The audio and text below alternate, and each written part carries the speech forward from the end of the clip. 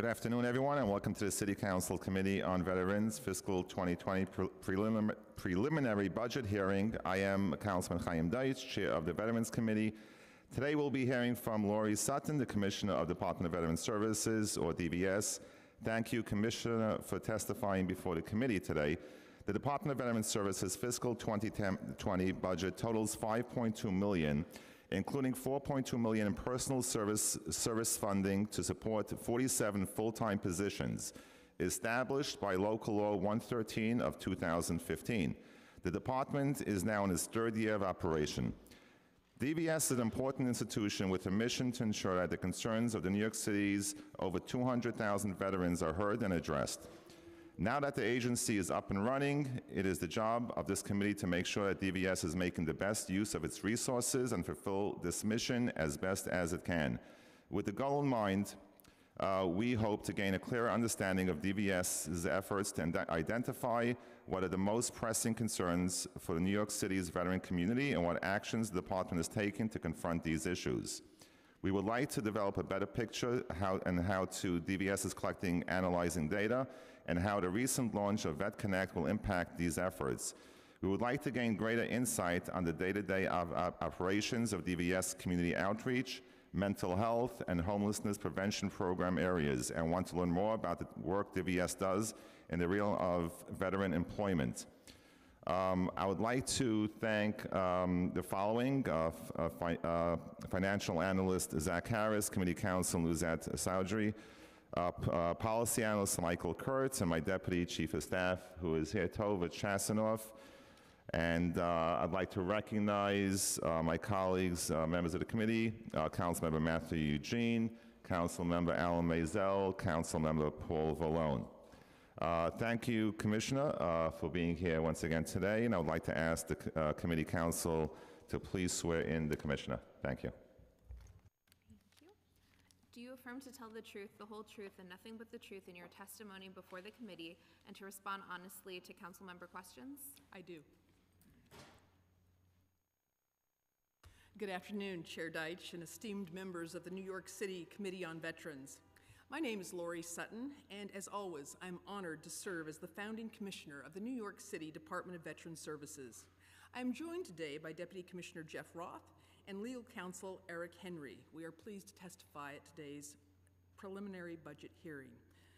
As you know, DVS was created in 2016 to facilitate access to and coordination with organizations and entities throughout New York City that serve our veterans community. The agency has grown remarkably over a few short years in both staffing and reach. Since inception, the agency has gone from a staff of 4 to a current complement of 36, with multiple employee hires expected to occur in the near term to fill our 11 remaining vacant positions.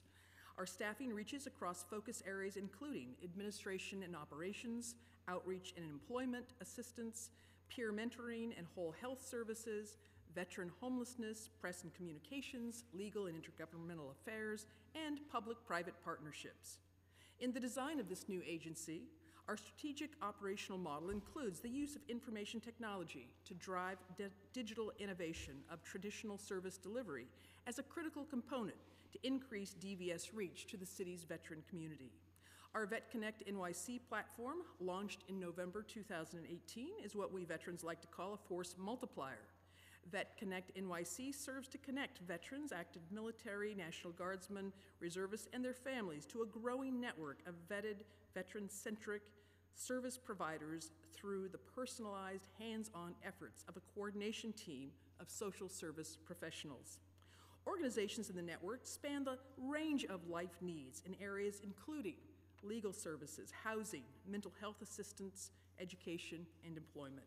We will continue to evaluate our capacity to grow Vet Connect NYC and our technology infrastructure systems to meet the needs and strengths of our veteran community.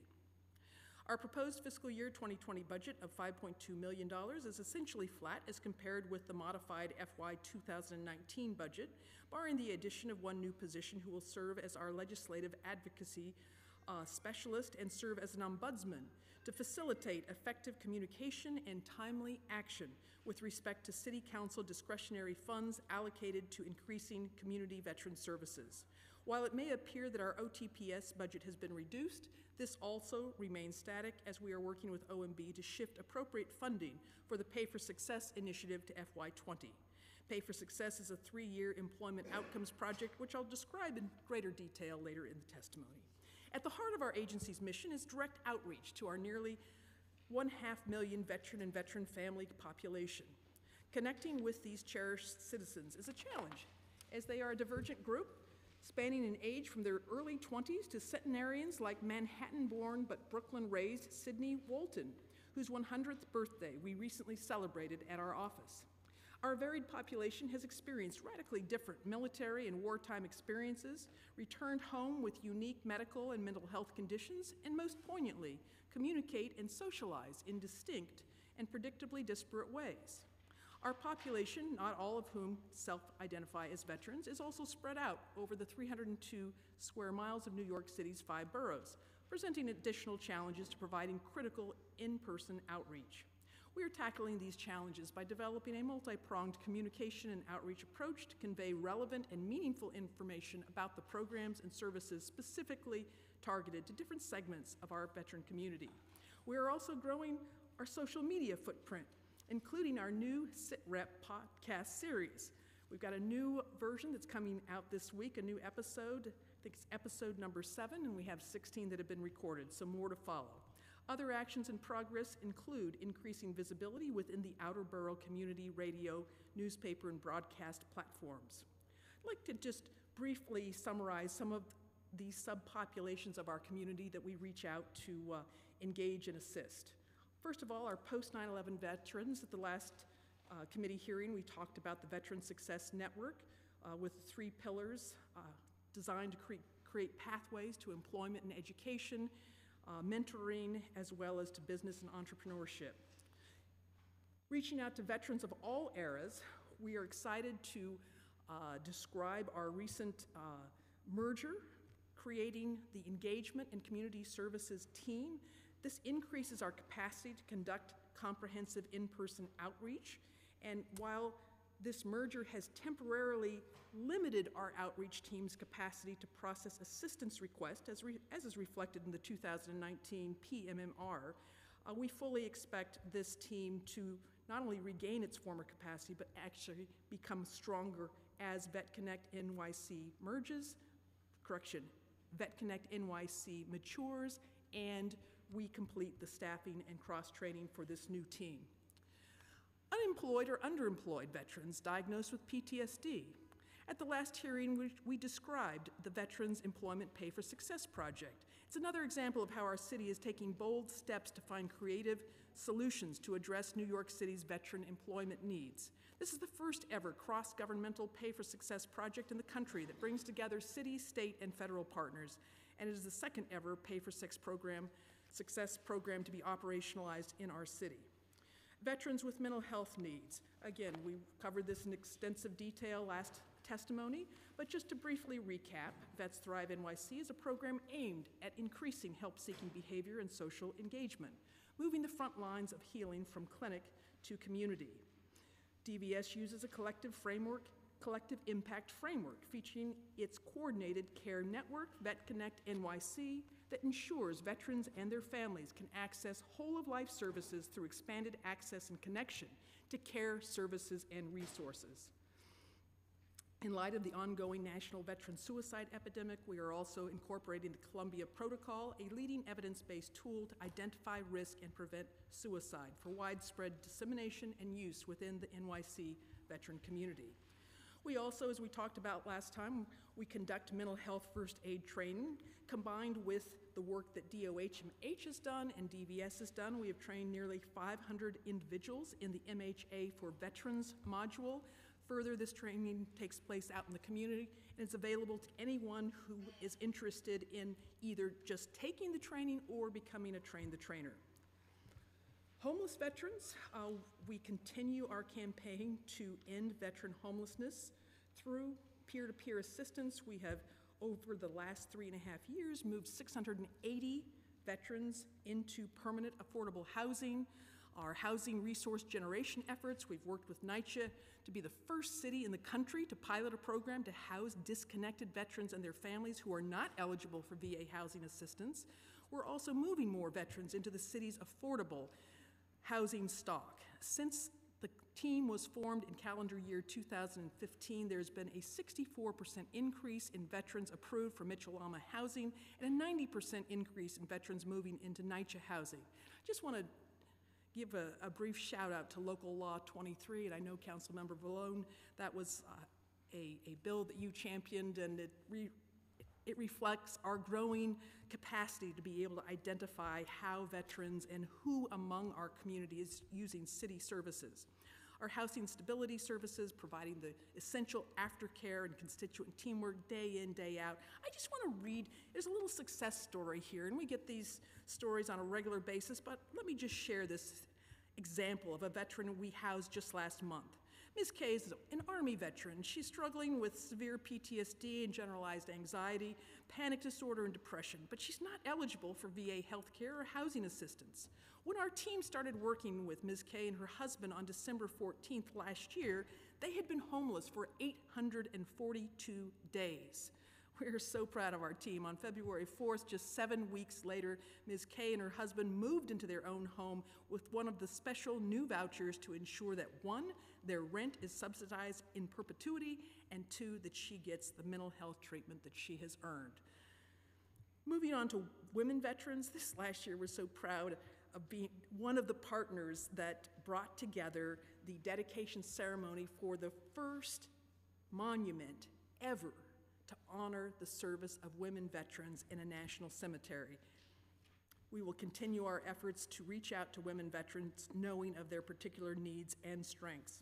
Moving on to LGBTQ veterans, we are painfully aware that many of our LGBTQ veterans were discharged with less than honorable status and as a result may not qualify for the array of federal and state benefits. But I am pleased to say that here in New York City, no veteran who applies for city benefits is ever turned away from consideration due to discharge, sexual orientation, length of service, or any other identifier. We had a chance just this last week to go and meet with the SAGE folks at their Manhattan Center, and I know that we are going to deepen our work going forward, and they are currently being vetted as a provider for our Vet Connect NYC network. And Mr. Chair, I know that you've recently met with the SAGE team as well, and I thank you for your support. Veteran families, caregivers, and survivors. This is an area recognizing that nobody serves alone, families serve too. We're a member of Elizabeth Dole Foundation's Hidden Heroes initiatives. We also work with the Tragedy Assistance Program for survivors, as well as the American Red Cross Military Veterans and Caregiver Network. Through presentations, scheduled appointments, walk-ins, a 24-hour national hotline for survivors. This is a population that we are increasingly working together both locally and nationally to enhance our connectivity and our assistance. I've been recently appointed to the Federal Advisory Committee on Families, Caregivers, and Survivors, and I look forward to sharing these best practices as well as bringing best practices back to New York City. Finally, just like to highlight our important partnership with the DVS and the city's Veterans Advisory Board. I see Joe Bello here today, our secretary, and there may be others from the Veterans Advisory Board. Diverse range of service backgrounds, professional expertise to help facilitate dialogue. We just held our last VAB meeting this week at the Veterans Innovation Lab, led by James Hendon, who's here today, and supported by NYU. We are very excited about our new and refreshed VAB with the continuity of our continued veterans who are continuing to serve on this important board, as well as our new members. I would just ask you, check out the VAB annual report. It's on the DVS website, and it really illustrates the care and commitment that the VAB brings to their work. In closing, DVS firmly believes that all veterans, men and women, and their families are our city's and our nation's leading natural renewable resource. What's to be renewed? Their commitment to and their capacity for continued service on behalf of others. We look forward to discussing with you how we can best support our veterans in finding resources and services that will provide them with a renewed and continued sense of purpose, mission, stability, and community. I thank you again for providing me this privilege of representing the interest of New York City's veterans and family members with you today. At this time, I'd be happy to address any questions. Thank you, Commissioner. Thank you. First, I just want to thank the Veterans Advisory Board for the annual report. I see a lot of work was put into it. I didn't completely read it. I'm halfway done, but I look forward to reading it over and over and over just to get the information that they worked so well and really went through, and how much work they went through to put this together. And also, Commissioner, I want to thank you for your follow-up on several the last several hearings, on doing outreach, for one, on the GI Bill, making sure people take advantage of the GI Bill. I saw you've already retweeted, Chair. Yeah, we got it. Perfect. And as well as the Thrive NYC mental health support for veterans. So that's extremely important. And also from, coming out of the last hearing, I think a lot was accomplished in regards to Thrive. I've met with Susan Herman, and she did say a lot of work needs to be done, and she already followed up with giving me a full report. I think it's almost complete, actually, on the services that they provide within my district, and there's a lot more work that needs to be done. She apologized for the lack of outreach that she has done, not only my district, but throughout the city, and she's still new. She just came in a few weeks ago, and we're going to give her a chance to prove that that the information gets out, that people get the services that they deserve through reading about it, knowing about the mental health services that Thrive NYC has to offer. So we still have a lot to do on that, and I know there's a hearing now coming up with Thrive NYC, where there's an oversight hearing that, again, we need to make sure that the funding that they have is well spent and well publicized, and to make sure it's getting to the right people. So I'm glad that came out of the last hearing. DVS has a budgeted headcount of 47 full-time positions, and as of February, DVS has 38 active employees. This is a 19% vacancy rate. What current vacancies are there at DVS? Sure. We've got 11 vacancies at present, and of those, we have 4 that have been posted, and the postings have been removed, and now they're going through the process of interviewing. That would be for the Chief Information Officer, Director of Housing Initiatives, the Assistant Commissioner of Engagement and Community Services, as well as the Human Resources Generalist.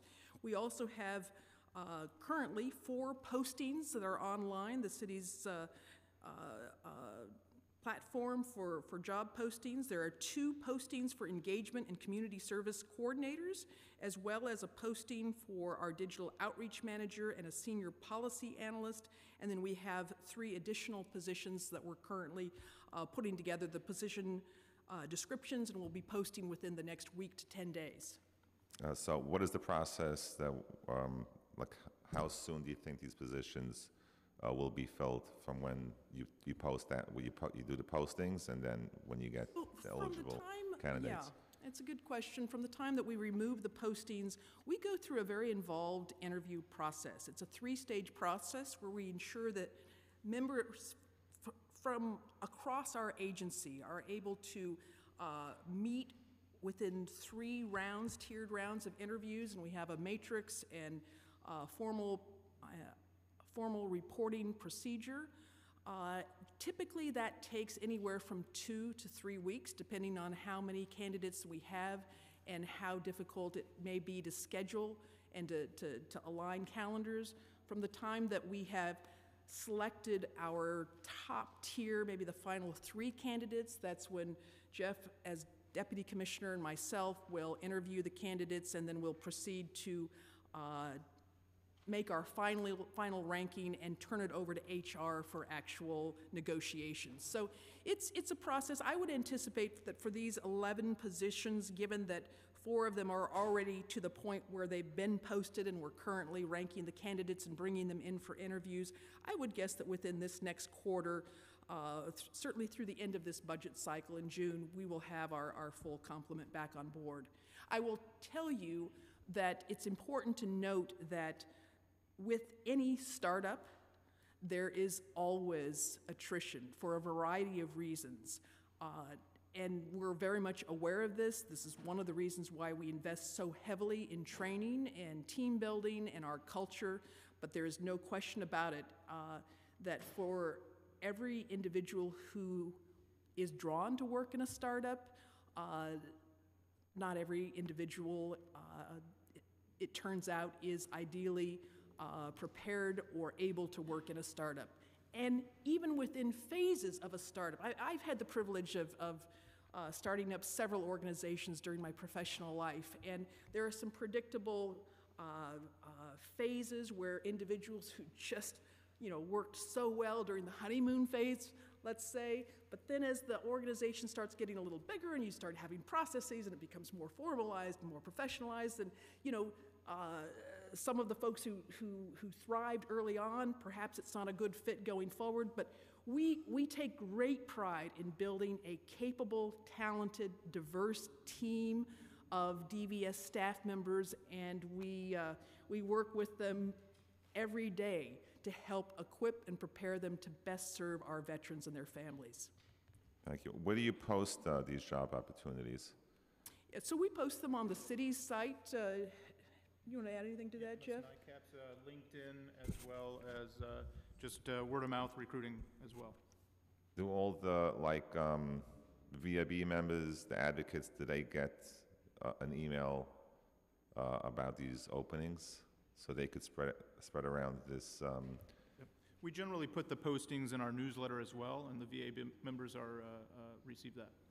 I just would like to recommend, if you don't mind, if you could send it out to all the advocates to see maybe they know someone, because they work on these issues each and every day. So I think if anyone has a good candidate, I think we could get something from them.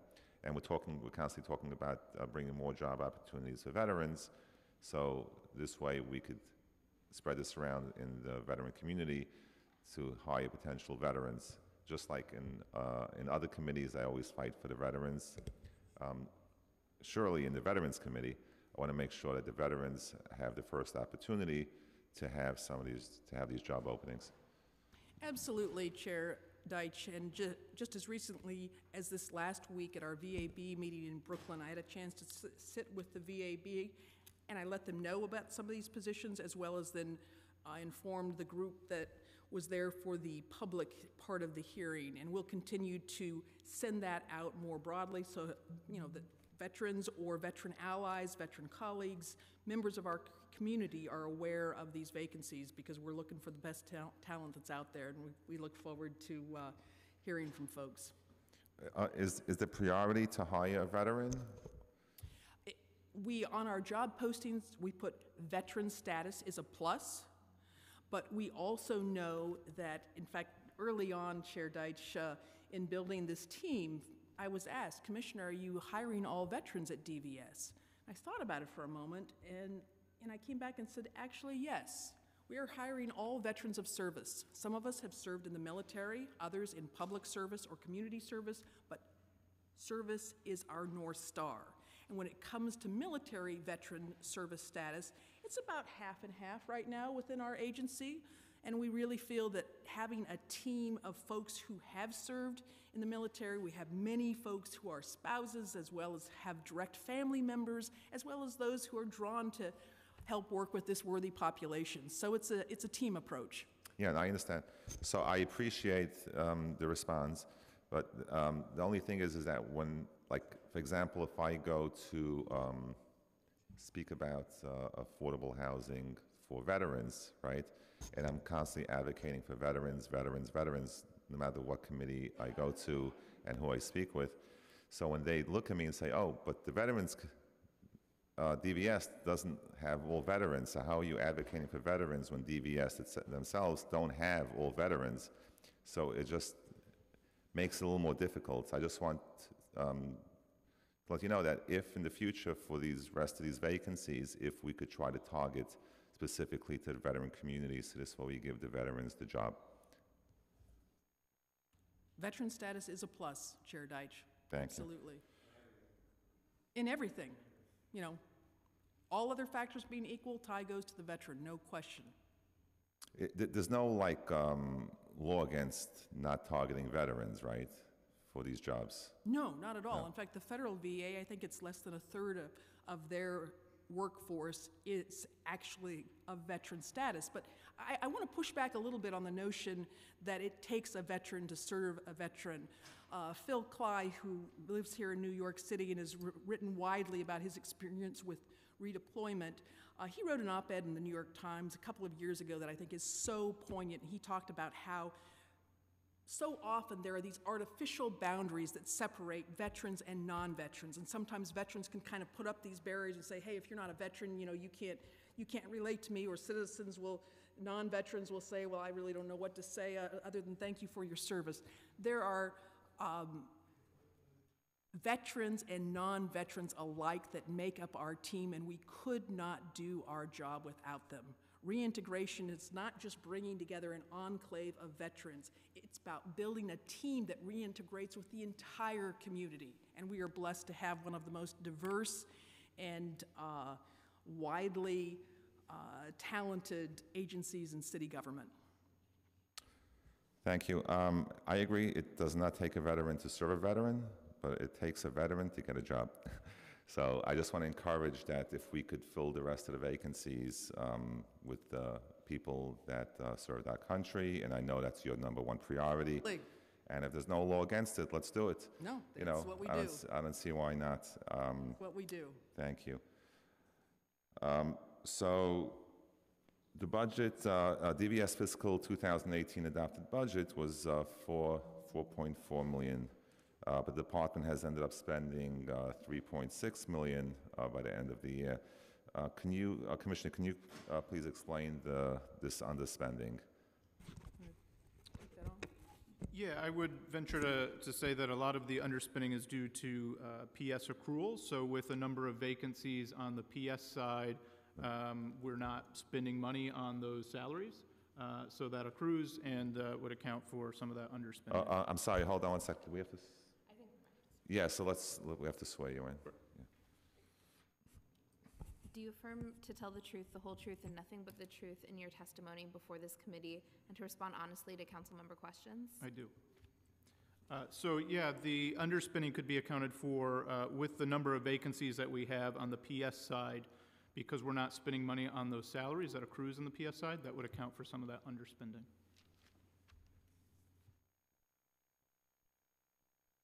In what areas in the budget did you spend less? Yeah, we can do a breakdown. We can send you a breakdown of where we've underspent, both on the PS side as well as the OTPS side, but we'll get some details together for you on that.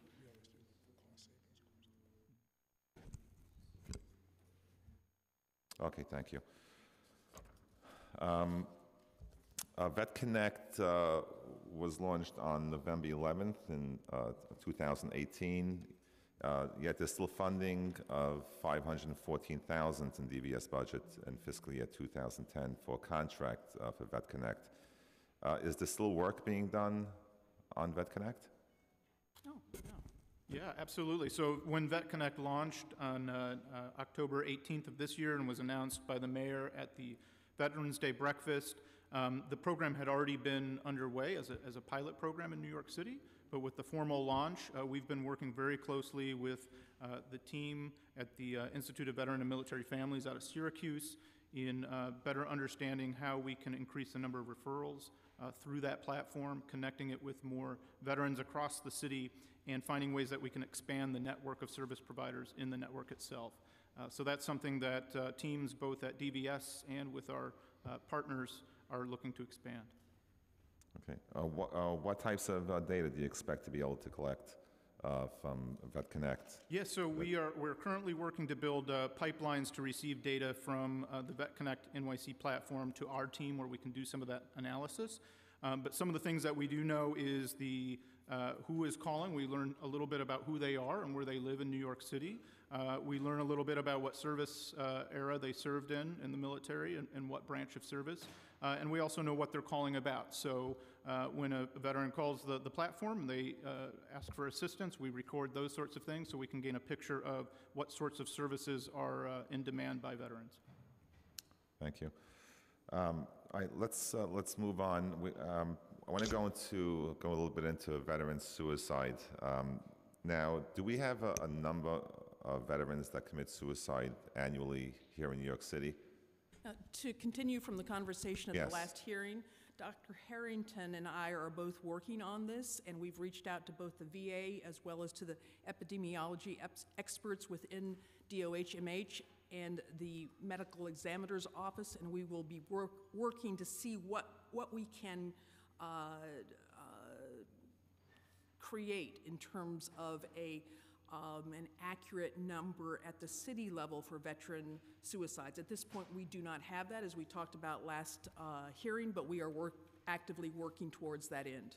So how is DOHMH planning on collecting that data? We'll be able to lay it out for you once we've collected the information and meet together, and then we'll put together a plan, a strategy, and we'll be glad to share that with you. Thank you. Do you have a number of how many supportive housing units there are for veterans in the city of New York, as well as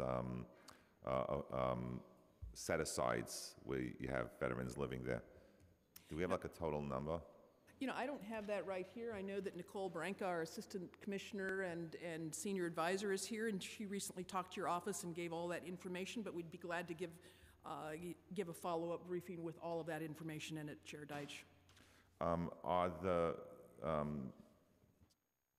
the areas where they have supportive housing and veteran housing, now, if a veteran would commit suicide and there's a suicide in one of those supportive housing facilities or affordable housing, now, are those suicides reported to anyone within the veterans community? That's why we need multiple data streams. So the VA will be able to help us out with veterans who have died by suicide who are enrolled to the VA. Our medical examiner's office will be able to help us sort out all suicides here in New York City, including we work with them all the time now in terms of veteran deaths. When we have reason to believe that they might be a veteran, the medical examiner's office reaches out to us, and we work with the VA to be able to validate that. So we've got a number of data sources that we need to bring together on this, and we'll let you know what we come up with. But we understand and we recognize that this is a very important set of data, and it's also one of the reasons why I think I mentioned last week that we are working with Dr. Kelly Posner from Columbia to be able to widely train and disseminate the Columbia Protocol, which is the world's leading evidence-based tool to identify suicide risk and prevent suicides. So this is terribly important. I just spoke with Joe Hunt from Emotional Vibrant Health, who's hosting a community-wide training. We've trained our team. We're going to be putting together a citywide strategy to really get this tool out there. So the supportive housing providers, are they required to report if there are any suicides within their facility? Are they required? For any death, there's going to be an investigation. So I'll need to.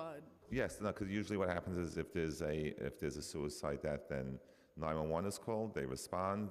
I'll find out what their protocol is, but certainly for any death, there's a protocol that the city goes through to determine cause of death and whether there was foul play. But there's nothing above that. Like if it's in the veterans, supportive housing, there's no other protocol than normal procedures when if a veteran commits suicide. Is there any other protocol besides the normal protocols? We'll need, this is one of the things that Dr. Harrington and I are researching, so we'll let you know what we find Okay, out. so, yeah, because I spoke to Susan from Thrive, and I want to bring in the first aid mental health into the supportive housing facilities to bring mental health. So I just want to know, and I think it's important for us to know, if within those facilities, what the,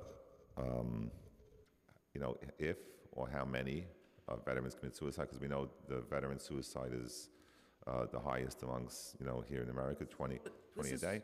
This is one of the important sources of data, and that's why we're doing the research. Yeah, because it's just interesting, because I know that you did quite a few, Thrive has done quite a few mental health first aid trainings.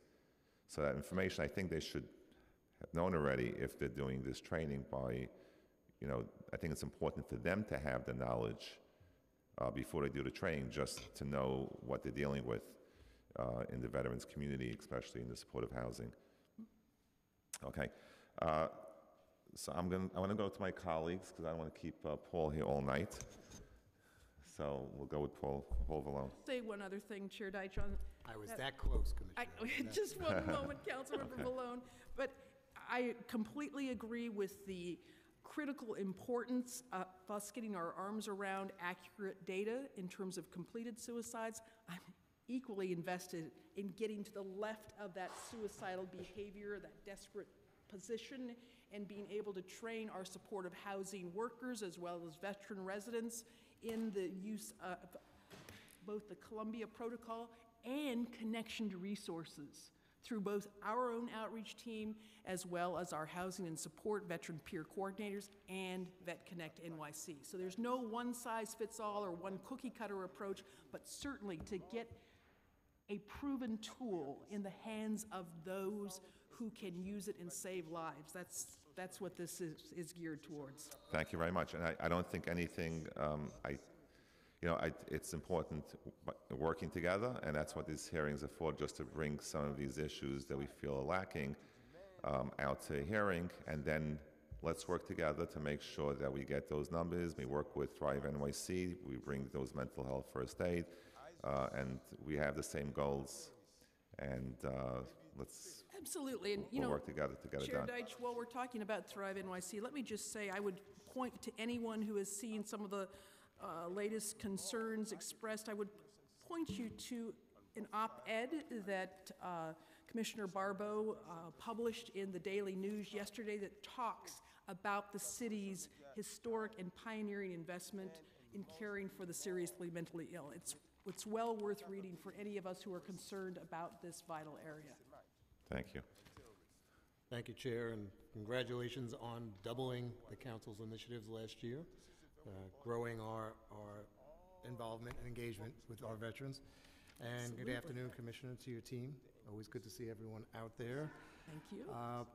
You know us and you know me, I'm always trying to fight to get us more and more. So this time of year, it really is trying to take these preliminary budgets and telling whoever's deciding on the final numbers, we need more. So it is always our focus to bring more services. So that's where your tool in that process, and we want to help you in that process. I see what your preliminary budget is here for us at $5.2 million for the preliminary, and I look at our council budgets, and I have more than you. So that's not good. We need you. If I'm dealing with just Northeast Queens and you're dealing with the whole city, we've got to get you more money. I would think that would be a good first step, is to at least to try to double your budget. The amount of veterans that are in New York City at this point, you say they're increasing, remaining the same, decreasing on an annual basis? So on an annual basis, because many of our veterans are at the middle or even approaching the end of life, 13% of our veterans are World War II veterans, 11% Korean War veterans, 29% Vietnam veterans. Many of them are experiencing the issues, including end-of-life health issues and death. At the same time, that we have a vibrant community of both Gulf War veterans as well as post 9/11 veterans who increasingly are coming back to New York City, both native New Yorkers as well as folks like me who didn't grow up anywhere close to New York City. I think that to the extent that we can continue to demonstrate our respect for veterans and our support for their continued service, we will continue to draw veterans back to New York City. But have you seen that number rise or remain the same? But the number, the trend line at this point would be going down, as is the national trend line for veterans. Because about 50% of them are our elder veterans from Korean War in the past. That is correct. You know, I wasn't even thinking of bringing that up, but since there is such a huge percentage of seniors in our elder population, Yes. there's probably room for us to have a joint effort with DFTA. Yes. We also sit on, we just yelled for more money for all of our seniors also, but I don't see any particular programs that DFTA is working for veterans, and I'm wondering if that might be something we can tackle. So, excuse me, just last month, we had a 3-hour session with the DFTA team, and we are currently folding the senior centers into our strategy. We're in the midst of, Deputy Commissioner Roth is leading a 90-day strategy task force for our new engagement and community services strategy, and we recognize absolutely DFTA's part of that. Please reach out. We'd love to be part of that. Yes. We have transformed elder law and adult protective services and the needs for seniors from the simplest of forms of powers of attorney and healthcare proxy and elder law planning and aging. And lots of our veterans are on their own trying to prepare that. Yes. As we provide lawyers for everyone else, we better be providing lawyers for our veterans so that they can provide for themselves and their families. I think we have to do a lot more there, and I think that's There's something no that- doubt. That's something that we can start immediately. Thank Then you. the numbers that Chair Deutsch mentioned on the amount of veterans that we've reached, because the PMMR states there's 7,500 veterans and families in fiscal 2018. How do we get those numbers? So we have, in fact, I'll let Deputy Commissioner Ross describe. It's been an ongoing evolution, as you know, to develop our data systems. Jeff, you want to Yeah, so the numbers on the estimates for the number of veterans in New York City, part of it comes from the census. Part of it also comes from, that would account for federal veterans. Part of the numbers come from the Department of Defense when we had outreach with them on, Well, that's total number of veterans. How do we know that, we can determine the total number of veterans through that, but how do we determine the veterans that are actually reached and serviced by DVS? oh, sure, yeah, absolutely. So through our outreach team, anytime we interact with a veteran, we account for that. So we call that an engagement. That could be at an event where we're providing information, say at a jobs fair or Is there tabling. also that same type of data from other agencies coming to you, since you're not sometimes the original point of contact? That's correct. Not yet, but that is something that we're actively looking to build out. One key note is we just hired our very first data and reporting expert back in October. So this person's been on staff and is building out that area for us. So both working with the data that we had internally and organically within the agency, working out to sister agencies to find out what data they have related to veterans and how we can pull that into the agency to increase our understanding, as well as the Vet Connect NYC piece and building pipelines there so we can use that data to inform our picture as well. Well, I mean, before you jump in, Commissioner, not knowing the amount of interagency action with veterans is disturbing, because how do we have a number when you're the smallest agencies and our other agencies are dealing with veterans every day? I want you to have that information. That goes back to when the corrections didn't have files on their detainees and inmates at Rikers until we forced. That has to be, and I know Chair Deutsch has been calling for that data, and we have to have that for you to determine these budgets and determine going forward, because clearly it's not just DVS dealing with a veteran, whether it's DFTA, whether it's DOT, whether it's buildings, whether it's landlords. There's numerous amounts of that going on. You need that data. Yeah, and if I could just say, I think Local Law 23 was a great initial step, and I'm really happy to report that subsequently, led by Councilmember Chin, Local Law 127, which is, we worked with the Mayor's Office of Operations to ensure that the veteran self-identification question is on that citywide identification form. And that form, it's still in the pilot stage, but it's being used at DSS, ACS, DHS, DOHMH, DIFTA, as well as DYCD and DOE. So we are very eager to see what we can find out, what we can learn from our population. It is a self-identification option, so it's not mandatory, but we are continuing to work, to help our community understand. So for example, when there's a new case management file started, and DIFTA or any agency starts that file, one of the boxes that we force them to create is whether they are a veteran or not. Are you getting that information? So what we have, we up till this point, we have not had the capacity or the ability to get that information, has not been on the form. This is now a new form that has come out just within the last few months, so it's in the early stage of adoption. That's going to be a huge task. You're going to need just the amount of volume of those case managers that's going to come to you once this begins is going to be not just data collection, but going through it and seeing what services they're actually applying for. It's going to at least double your staff. I don't want to take up the chairs. My last question would be, I just want to fight for you to have that. Thank you. And the other thing is, since Chair Deutsch managed to lobby to get doubling of the amount of the council initiatives, God bless you, the amount, how those contracts are awarded, how they're maintained and accounted for is not done through DVS. Is that something that we can try to change going forward? Would you rather manage those initiatives through DVS, or would you rather keep them in the other agencies where they are now? Okay, at this point, managing the 58 contracts, for example, that represent this fiscal year's investment by the City Council, that is so far beyond our capacity. At our stage of evolution, we could not possibly manage that load. However, They give you the accountability of how those programs are going? Do you get the updates So, and the account? I just want to make sure you're still running that ship the way you want. I'm so glad you asked, because the individual that we're bringing on, that we've been funded to hire to join Eric's team with our advocacy and intergovernmental affairs, one of the roles will be the role of an ombudsman. That individual will be the go-between, tracking those contracts, working with the city agencies, working with the community-based organizations to make sure that there's no hiccups and that it goes as fast as possible. So These are all much-needed employment resumes that are going to be coming into your agency.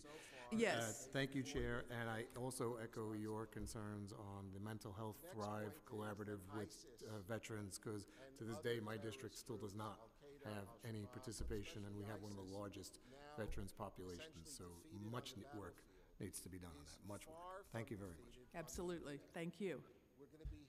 Thank you. So regarding, just to continue the conversation from Councilmember Vallone on the data collection, what type of data does DVS collect or obtain regarding veterans demographics? I'm sorry. Regarding veterans demographics throughout New York City, like what type of, what do you do? How do you collect all the data?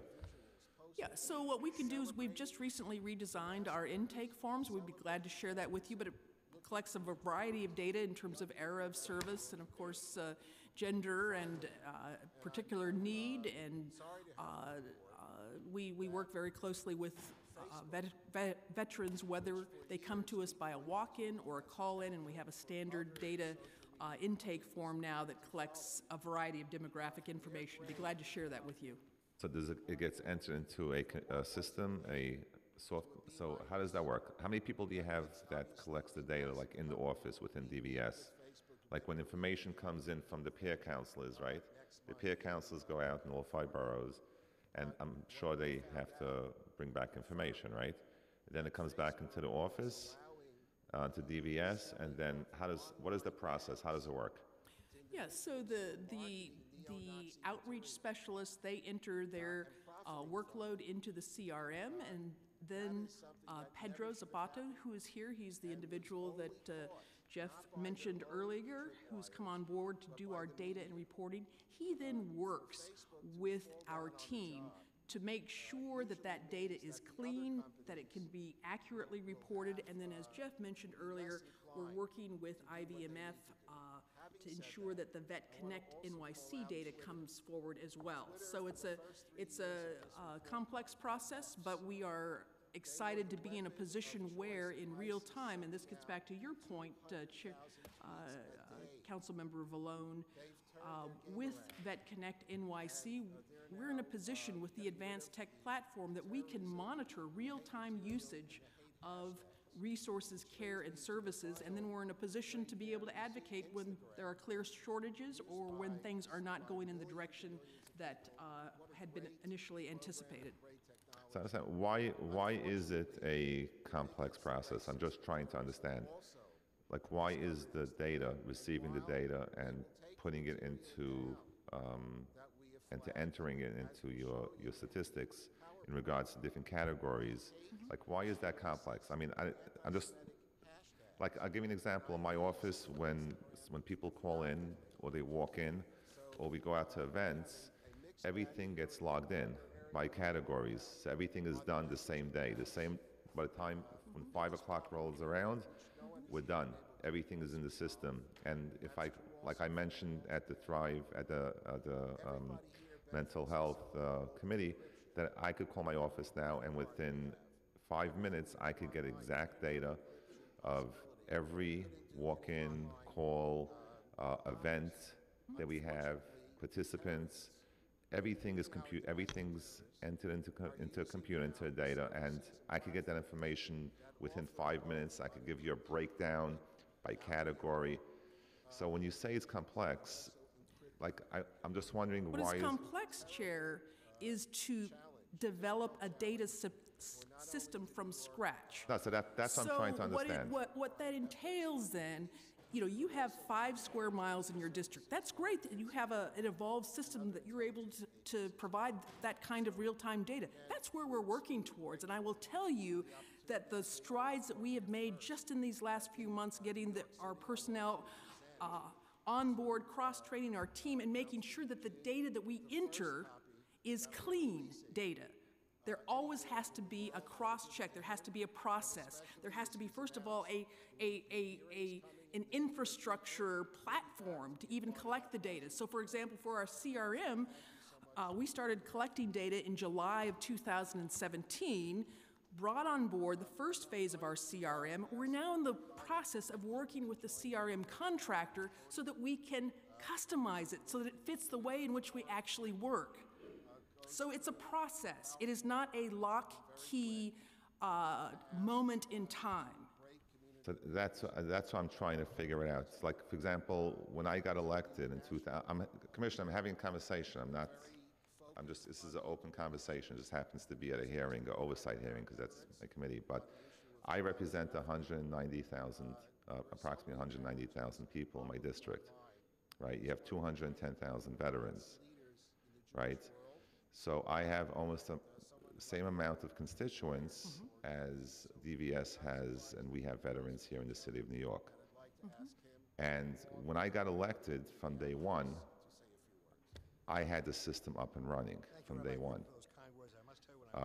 So I can, like, if a constituent walks into me and says, I need services, and I respond to the constituents, you have to give me 6 months or a year to get my foundation put in, get up and running.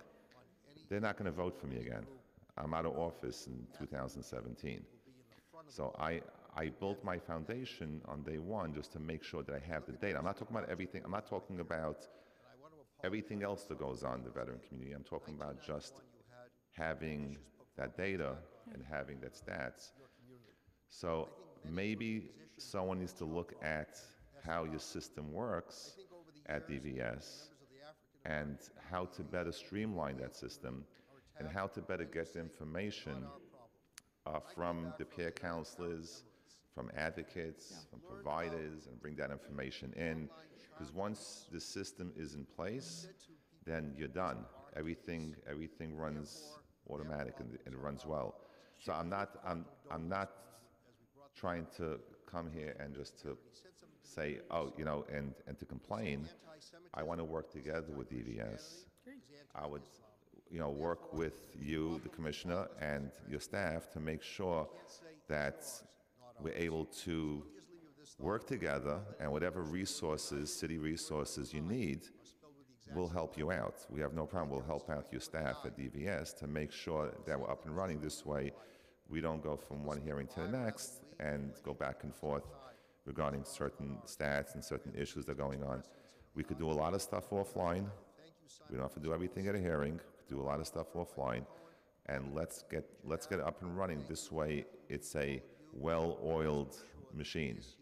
Well, that's exactly what we're doing. I'm happy to sit down with you offline as well, Chair. You know, the internal data, first we had to develop the infrastructure and the system and the reporting channels. Now we have that in place. Getting the external data is a little more challenging, but we're working that. But for example, in our most established line of action, our housing and support services, you know, we have real-time data on those numbers every single day, and that's where we're working towards. There's no daylight between your the value you place on data and the value that we place on data. In fact, since this hearing began, Assistant Commissioner Brank has just informed me that we've had 2 moves since the hearing began. So this is where we're moving towards. Happy to lay it down for you in terms of what the roadmap is and where we're projected to go, but we're so excited because just as Councilmember Vallone knows, just a very short time ago, we didn't have really anything that we could point to in terms of data. So it is a work in progress, and nobody's more impatient about this than I am, Chair Deitch, and I'm happy to share with you the details because we're very proud of the progress we've made, but we also know we've still got a long ways to go, and we're on that journey. And I'm willing to help you with that process. So I just want to say regarding the housing, when I did my research about 6 months ago, there were about, I think, 28 units that were unoccupied, veterans, specifically for veterans. So I did send an email and a meeting with DVS asking about the 28 empty, vacant apartments that need to go to, that are meant for veterans. So when the numbers, when you have that tracking, when you have those numbers, in that phone conversation, the response should have been, oh, of course, 28 vacant apartments, this is why it's vacant, and you start giving the reasons why, but they should know why those apartments, 28 apartments, were vacant. I received a response about a month later, right, and within that month, I didn't get any type of correspondence of why they were vacant, and then DVS had to look in to see exactly why they were vacant. But what I'm trying to say is it doesn't need to be a request for me to figure out why, and ask a question, why are these apartments empty? And if I do ask, the response should be, and if anyone asks, you know, the response should be, oh, we have that, we know that, we have data, these are the reasons and everything. But it did take a month before I received a response why these apartments are vacant, because they really had to look into it and make phone calls and see why it's vacant and see which ones are vacant. Those numbers should be in already. Those numbers should be at the fingertips of DVS. And this is what I'm talking about. That I'm sure you have statistics, but there is a lot more that we need to do, because when I went to visit the supportive housing and they told me there's a vacancy, and I asked them, why is this apartment vacant? They said that the veteran just passed away, and it was the NYPD came down and sealed the apartment.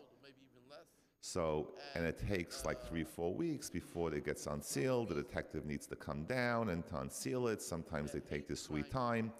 So I brought this up with the police commissioner, and I asked him, please, if it's one of the veterans' housing, please make sure and send out a memo to the detectives that they should reopen that apartment as soon as they can, and there should not be any gap of services because there are too many veterans, even one, there are too many veterans waiting for housing, and why should they be homeless and be in a shelter for more than 1 second if they could find themselves supportive housing or permanent housing? So this is what I'm talking about. I'm talking about the data that if tomorrow, if I find out that there are a few vacancies at one of the veteran housing, and I call up DVS, the question is, am I going to get the response right? Does DVS have all this data? Like maybe now they have it, but I did bring it up about 6 months ago, and it took a month before I got a response of why they were vacant. Yeah, so certainly we would not want a month to go by. That's an unacceptable delay, so I apologize for that delay. But what I can tell you is that we will always work to make sure that whatever data we share, that it's accurate, that it's up to date, that we're inclusive. We're working right now with HRA to create more frequent data reporting cycles. You know, our team of 5 veteran peer coordinators is responsible, it's about 5% of the workforce across the city that's working to house veterans, and they punch well above their weight, but we don't have direct visibility in real time over the entire stock. But we are working towards that end because we know that responsivity, we're as anxious as you are to get, if there's an empty apartment to be had that a veteran can get out of shelter and move into, we're as anxious as you are to make sure that that happens. So we will continue to work with you and provide timely information as you requested. Thank you. Doesn't HRA have a veteran liaison? HRA has, in fact, they've just recently hired an additional veteran outreach specialist, but Assistant Commissioner Branca works with HRA, works with DHS. I mean, we've got contacts throughout the agencies across the city, HPD, NYCC. We've got numerous contacts across the city, depending upon what kind of information it is that we need. So why isn't it that those liaisons who work for HRA, who work for NYCC, shouldn't they be responsible to report this information to DVS? And if yes, why aren't they doing it? And if they're not doing it, why are they still a veteran liaison? So the agency veteran liaisons, yes, now I'm tracking with you. Yes, each agency has a veteran liaison, and that individual is a point of contact when we have a veteran or somebody that we're working with who has an issue that's pertaining to that agency. Then we work with them and we collaborate to find a solution. But that's apart from the data work that we do with agency to agency to be able to keep track of and to collaborate on ensuring accuracy to data and the timeliness of reporting. Do those veteran liaisons, is that they do all day being a veteran liaison, or they do other work and they may just work on veteran issues 5 minutes a day? Well, it depends upon the day, but that is not their full-time job. So so we need to hold, a veteran, when a person in the military fights for our country, it's a full-time job, right? When they're a veteran 24 hours a day, 7 days a week. So when HRA has a veteran liaison or NYCC has a veteran liaison, maybe this is where we have to look to fund to make sure that we have a full-time veteran liaison for HRA and for NYCC. So this way we have real-time information that, God forbid, if a veteran commits suicide at 2 o'clock in the morning, that person would be responsible to report it to DVS. If there's a vacant apartment, right, that veteran liaison should be reporting that to DVS, and then it goes into your unit. So I think that this is part of the problem that HRA and NYCC does not have a full-time veteran liaison who focuses on veterans 24 hours a day, 7 days a week, and reports this information, because if their job is only to work on veteran issues for maybe 5 minutes a day, then that's really nothing, and it's not fair for our veterans. So I'd like to ask you, Commissioner, to advocate with me and maybe to do a joint letter to the mayor that to hold administration accountable, that outside of DVS, they should have a full-time veteran liaison. You know, let's talk about that, Chair Deitch. I think we share the same concern and passion for veterans. I won't commit to a letter at this point, but I would definitely like to continue the conversation. My staff is listening to the hearing right now, and I could tell you that I could almost guarantee you that a letter is being drafted right now as they watch this hearing. And I really have nothing to think about, honestly. You're probably, your hands are tied as a commissioner working for the mayor, but my hands are not tied. And I want to make sure that we have a veteran liaison. I don't think any person, whether a veteran or non-veteran, will say no and agree that we should have a 24-hour veteran full-time position who will advocate for our veterans. So when there is a vacant apartment, for example, that is reported right away. And if it's not reported, then that veteran liaison right now who doesn't work on veteran issues and is not reporting veteran issues properly, maybe he or she should sleep in the veteran shelter and have the veteran move into his apartment. We need to hold those veteran liaisons fully accountable. When I go home, I sleep on my phone, it's next to my bed. I'm a council member 24 hours a day. Okay, 7 days a week. I have the Sabbath, my phone is still next to me. When an emergency comes in, I must respond. I'm a member of the council 24/7. So I think that someone who's going to be a veteran liaison needs to be available, needs to report to DVS. I'm not asking for 24 hours a day, but it should definitely not be 5 minutes a day. And information needs to be reported, not needs to be, it must be reported in real time. So that is part of the lack of communication when it comes to a few points, whether it's a veteran who may have PTSD in housing that is not being reported to DVS or to the proper channels because his and her job is not full-time. Or maybe it's a housing issue or a vacancy issue or any other type of issues that have to do with these agencies that they know about or they may not know about because they're not focused on this.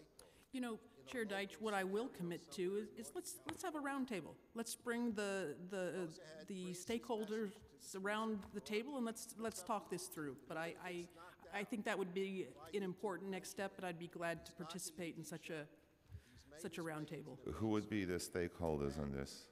What I'd like to do is I'd like to consult with Assistant Commissioner Branca, and we'll work with your office and propose what might be a good grouping to continue this conversation. So the only issue I have is that as elected officials, the lack of response and timely response from the administration is a problem.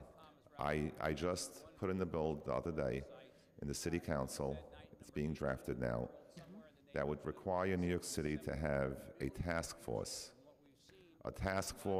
to visit every single city agency and check the efficiency, check the response time, check the money waste, and check how they operate, making sure they have the right datas and computers and softwares, and the staff members have their jobs that they have titles for, that they are using those titles for what they need to do, and then put together a plan of how to correct it, not just report it, but they should also correct it by bringing in resources, bringing in advisors, and to revamp that agency to make sure that New York City, 8.6 million New Yorkers, 210,000 veterans, and receive not only the services that everyone deserves. I'm not just talking about veterans, I'm talking about all the agencies, but it should be done in a timely manner, in a responsive manner, and just to move things. This is a city that we call that never sleeps. And whenever we go back and forth with administration on one issue, one of many, then we're just being pushed back. We're being pushed back. It takes me sometimes and others 2 or 3 years to accomplish one thing, one of many things that we have to fight for because of lack of communication. And sometimes the agencies are busy. Oh, we're busy with something else. We'll get to your thing soon. It's all equally important. And we need to make sure that the agencies work with efficiency. So when it comes to sitting down with stakeholders, I could bet you right now, Commissioner, and everyone here, that this meeting will not happen this week, because if we're serious about it, it should happen tomorrow, and it should get done quick. The conversation should get done quick, not 2 weeks, 3 weeks, 5 weeks, 6 months, a year. We're going to be sitting here in 2020, maybe discussing the same issues. We need to get things done. We need to see action. And that is what this committee is about, to have oversight to make sure that things are run properly. Commissioner, I think you're doing a great job. And I want to work with you because I think there's a lot of loopholes here that we need to correct. And this is one of many, for example. And we should get this done. So if you could set up the meeting with the administration, that would be great. And I could report back and to see what transpired from the stakeholders meeting. I think that no one would not agree with me saying that we need to have a full-time position in all these agencies who are supposed to be advocating for the veterans, and to report everything in real time. In addition to that, so that would take care of the operations parts and the data parts of DVS. In addition to that, then you have the media part, because a lot of resources that are there has to do with reaching out to people and making sure people understand that these are the services the veteran has. We need to make it as easy as possible for veterans to reach out to DVS to receive those services. How do you work when it comes to media, Commissioner? When it comes to getting the message out, reaching out to as many veterans as possible? Do you have a database of emails, phone numbers, addresses? How does the outreach work? Absolutely. We're pleased to have 2 full-time communication staff. And I think I mentioned earlier in my testimony that we've got a digital manager that we are currently preparing to bring on board to make this a 3-member team. The communications team organizes our high-level speaking events. They connect with constituents at the commissioner, deputy commissioner level at speaking events in all 5 boroughs, including community discussions, keynote speeches, mayoral events. Also, they regularly engage with local reporters, generating coverage about DVS in print media, television, news broadcast, and digital media outlets. I mentioned the podcast, which... So you go, one second. I want someone to do it a little slowly because my head's spinning, because you're doing a lot over there. So let's talk about I'm sorry, I'm not cutting you off. I just want to go one by one, or maybe like 3 at a time. So your communication staff goes to all 5 boroughs. Is that different than the peer counselors? So that's addition to the peer counselors, right? That is an addition. So you have 5 peer counselors. Are all 5 slots, all 5 spots taken? Are they occupied? Do you have a peer counselor currently in all 5 boroughs?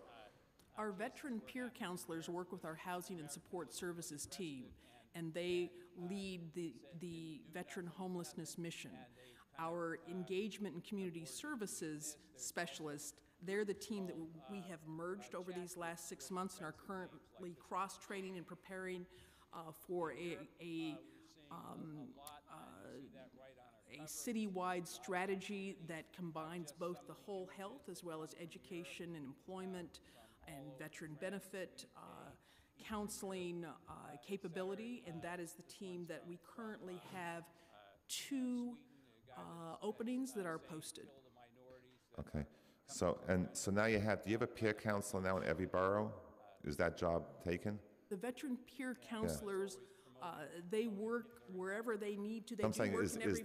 you have a title of a peer counselor for each borough, right? So you have 5 peer counselors? Okay, perhaps it would make more sense, Chair, if we sit down, we can lay this out for you, because it can be a little confusing. The veteran peer coordinators, they go where the homeless veterans are and where the housing stock is, which is in all 5 boroughs. But our ECS, the Engagement and Community Service Coordinators, they're the specialists who man the veteran resource centers, which are located, 1 in each borough, and they're also the ones who do all of the community outreach for all issues other than homelessness across the city. So you have an office in each borough, right, for the peer coordinator? For the engagement and community services specialist. The veteran peer coordinators, they work in a number of places, as do our ECS specialists, but they work in the shelters, they work with landlords, they work in apartments, they work all over the city. And I mentioned that we're in the midst of a 90-day strategy task force that will prepare our engagement and community services specialists that are our new and improved outreach team that mans our veteran resource centers, 1 in each borough. Okay, so you have a satellite office in each borough. Correct. So and each one is staffed by one person, right? Are all those 5 positions taken? So we currently have 2 positions that are open. They're Okay, so posted. which borough is that? No, we cover all of the boroughs. No, we are covering all of the boroughs with our team as it stands. We are also hiring 2 additional individuals, but we are covering all of the veteran resource satellite office hours in each borough today. So you have someone in each Yes. borough, and it's staying that way? The same person that's there now is staying at the satellite office, or you're moving around, or you're going to be switching it around? You know, it varies. I mean, right now, we have a reduced number of specialists, so they're having to double team, but they work together and collaborate across borough lines. So they're covering the bases, but we also look forward to bringing on board the 2 additional specialists which are currently posted. So I just don't understand something. So in each borough, you have a satellite office, right? Mm-hmm. So you always have someone at the satellite office? No, we don't have someone there full-time. We have posted office yeah, part-time, hours. posted office hours. So you have someone there for the posted office hours. So why isn't that person who's there for the posted office hours, why isn't that the same person every day so that that person could understand that community, know what meetings to go to, community board meetings, precinct council meetings, civic meetings. So why are people being moved around then? We have 2 vacant positions right now, Chair Deitch. So that's what I'm trying to figure out. So What we do is we work to preserve continuity just for the reasons that you mentioned, but when we have 2 empty positions, we have to cover all 5 boroughs with a reduced number of folks, but as soon as we get those positions filled, then we will have consistency and continuity on a per borough basis, and we look forward to that. are the hours, like how does everything, all 5 get covered for the posted hours when it's more or less the same hours? Yeah, so the hours are posted on our website, and individuals can walk in. They can also call our front desk, and we then coordinate to make sure that every veteran who reaches out and wants to get assistance gets that assistance. No, my question is that if you have, let's say, posted hours, let's say from 9 a.m. to 3 p.m. at each site in all 5 boroughs, and you have 3 people that are covering 5 boroughs, right? So if they all have the same hours, how is it possible for So all it's- 5 to be covered? It's not Monday through Friday. So on average, our satellite offices have posted hours for 10 to 12 hours a week and a total number of 20 hours doing community outreach in the borough that include the satellite hours. So they're staggered throughout the week. It's not every day of the week, and so we'll be able to send you the laydown on this if you want a more detailed look, but we Yeah. are absolutely committed to ensuring that our veterans do not have to cross a river or a bridge to get the help that they have earned. So what are the Brooklyn hours and what days are the Brooklyn hours? Does anyone have that information? Sure. So the Brooklyn hours, this is at the Workforce One Center at 9 Bond Street, and it's Monday and Wednesday, 10 to 12, and is it 1 to 3? With the R word being held over the companies by our elected 10 to 12 and 1 to 4. R word. And Wednesday is also 10 to 12? Pardon me? Monday and Wednesday from 10 a.m. to 12 p.m.? Monday and Wednesdays from 10 to noon and from 1 to 4 p.m. in Okay, Brooklyn. from 1 to 4. And then Manhattan? We're not going to ever succeed. In Manhattan, we've got Monday and Friday, 10 to noon, 1 to 4 p.m. Marketing And Staten Island? of the evildoers. So we'll put a matrix together for you, Chair Deitch. We'll be happy to do No, this. you don't, yeah, maybe your staff could just read off the morning hours, I just want to know. Okay, it's 10 so 10 to Bronx- 12. I mean, we can just give, yeah. Mr. Chair, we'll just give you this handout that has all of the hours. Okay, great, okay. Yeah, and then you'll have it for all 5 of the boroughs. Yes, yeah, Absolutely. okay. Here you I didn't know you have something printed. Yeah, yeah. Sorry, And that's something Commissioner. that we hand out regularly throughout the city at our community outreach events and in the offices as well as the resource centers. The moral arbiters of the material that they see. We need to get the family involved, we need to get the schools involved, and you have the commitment of the Simon Wiesenthal Center. We're already starting to go into the classrooms here in New York. Whether we like it or not, censorship won't work. We have to teach, empower, and elevate Okay. our kids to know the difference between Okay, so I think we're going to wrap up for today, and we're going to hear testimony from some of the advocates. So, Commissioner, thanks you once again. I'd like to thank you for being here, and we started late today. We have a new room. Usually it's in the 16th floor on 250 Broadway. Maybe we get a larger crowd. We'll go into chambers next time. Look at the big time, huh, Chair I Deitch? want to thank you, Commissioner, for being here today, and also for being extremely responsive in the previous hearings. And I'm looking forward to working with you, Commissioner, and your team, making sure that we streamline and get the veterans the services and resources and the knowledge. We should all have the knowledge of what's going on throughout the city and regarding different services that there are there for veterans. And I'm also looking forward to the mental health first aid trainings that we're setting up with Thrive NYC. So thank you very much. Thank you. Thank you very much, Chair out, Deitch. and they are heard, and they do result in action in different ways. And it's very important for us to know, especially several of the incidents that took place in Crown Heights involved young people as the perpetrators. So we certainly want to see that this should be at least monitored and controlled to the extent that it can, and the results will have an effect internationally, nationally, and also very locally. And I want to thank the council member and thank the Simon Wiesenthal Center for being on top of this issue. And I know that local law enforcement also, the New York City Police Department and the DA's office are also very aware of the relevance of what goes on online. For our first panel, first of all, I want to thank all the advocates for being here today.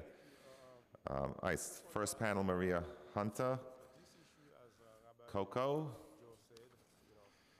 Kathy Kramer, and Deo Sun. We call on him, all of us, because we love him so much. And this issue, as Rabbi just said, is not a Jewish issue, not a Muslim issue, not a Haitian issue, Pakistani issue. It's a human being issue.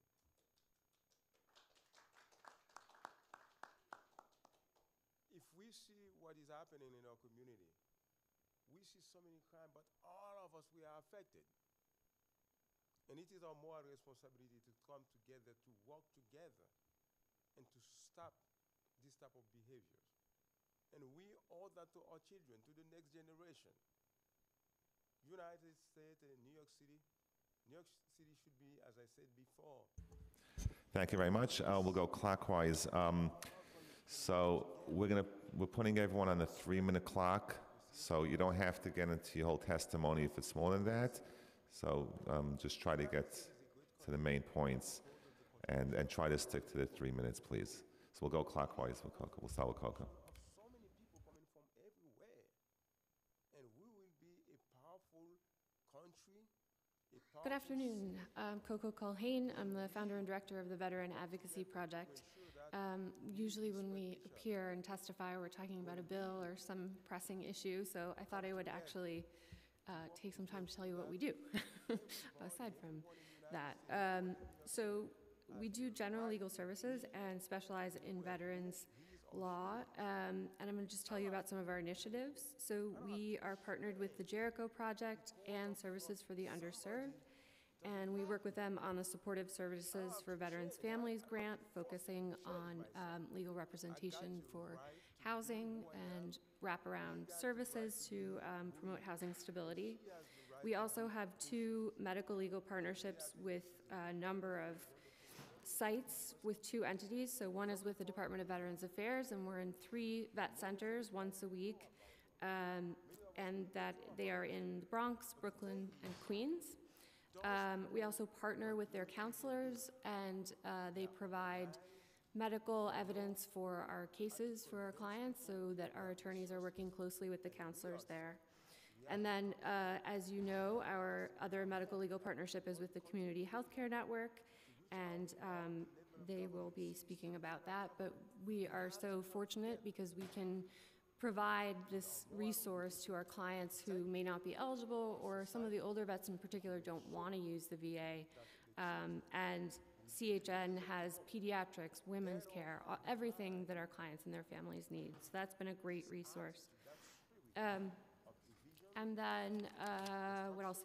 We just launched a justice-involved outreach, and we're working with the VA's Veterans Justice Outreach Office, and we're going to treatment courts and to 4 different units at Rikers, and working on doing some preventative. We see a lot of vets who get massive overpayments because they didn't know that they were supposed to report their incarceration to the VA, or they didn't know that they could actually have those benefits apportioned to their family while they're in jail. And so we were seeing spouses, being evicted and all sorts of hardships. So we thought if we could address this upstream and actually do the outreach and help veterans on that side.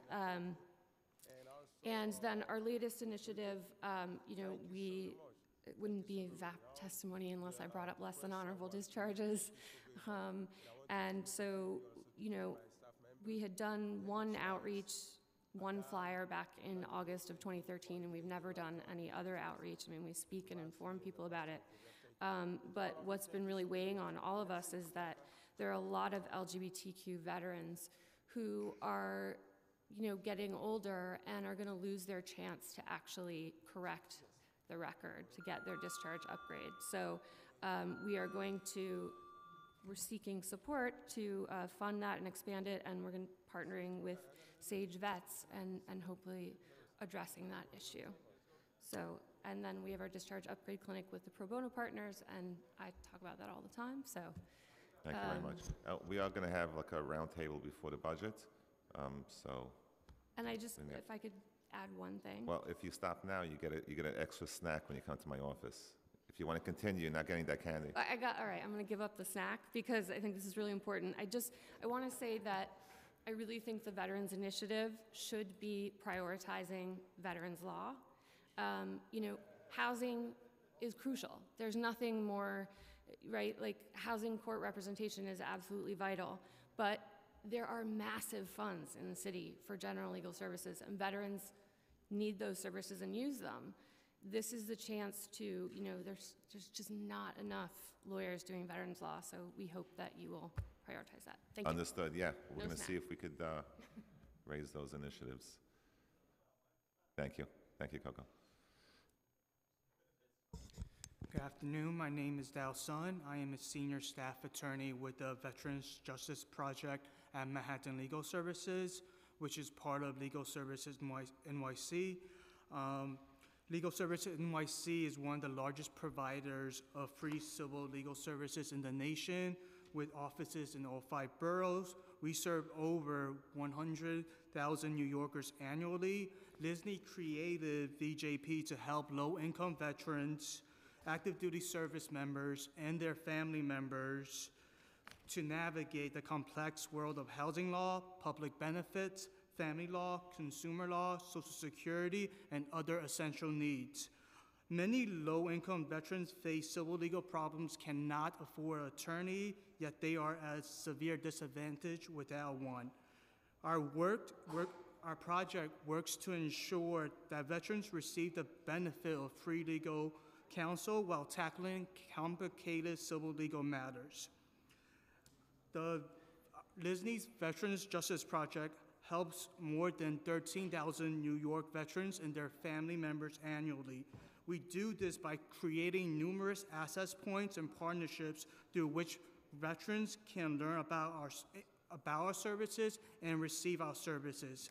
We have established and operate a citywide veterans hotline. We created numerous legal clinics throughout the city to train pro bono attorneys to assist veterans. We operate several intake sites, creating and maintaining a Veterans Justice Clinic at New York Law School, forging new partnerships, and receiving referrals from more than 42 public and non-for-profit organizations that serve veterans. One example of the work that we do is that we assisted an elderly disabled veteran who was denied Social Security benefits in 2013 when he did not have an attorney. This veteran, 62 years old, suffers from a multitude of impairments, including PTSD and cancer. In 2015, we helped him complete another application for Social Security benefits. The initial application was denied, and then we represented him at the administrative hearing.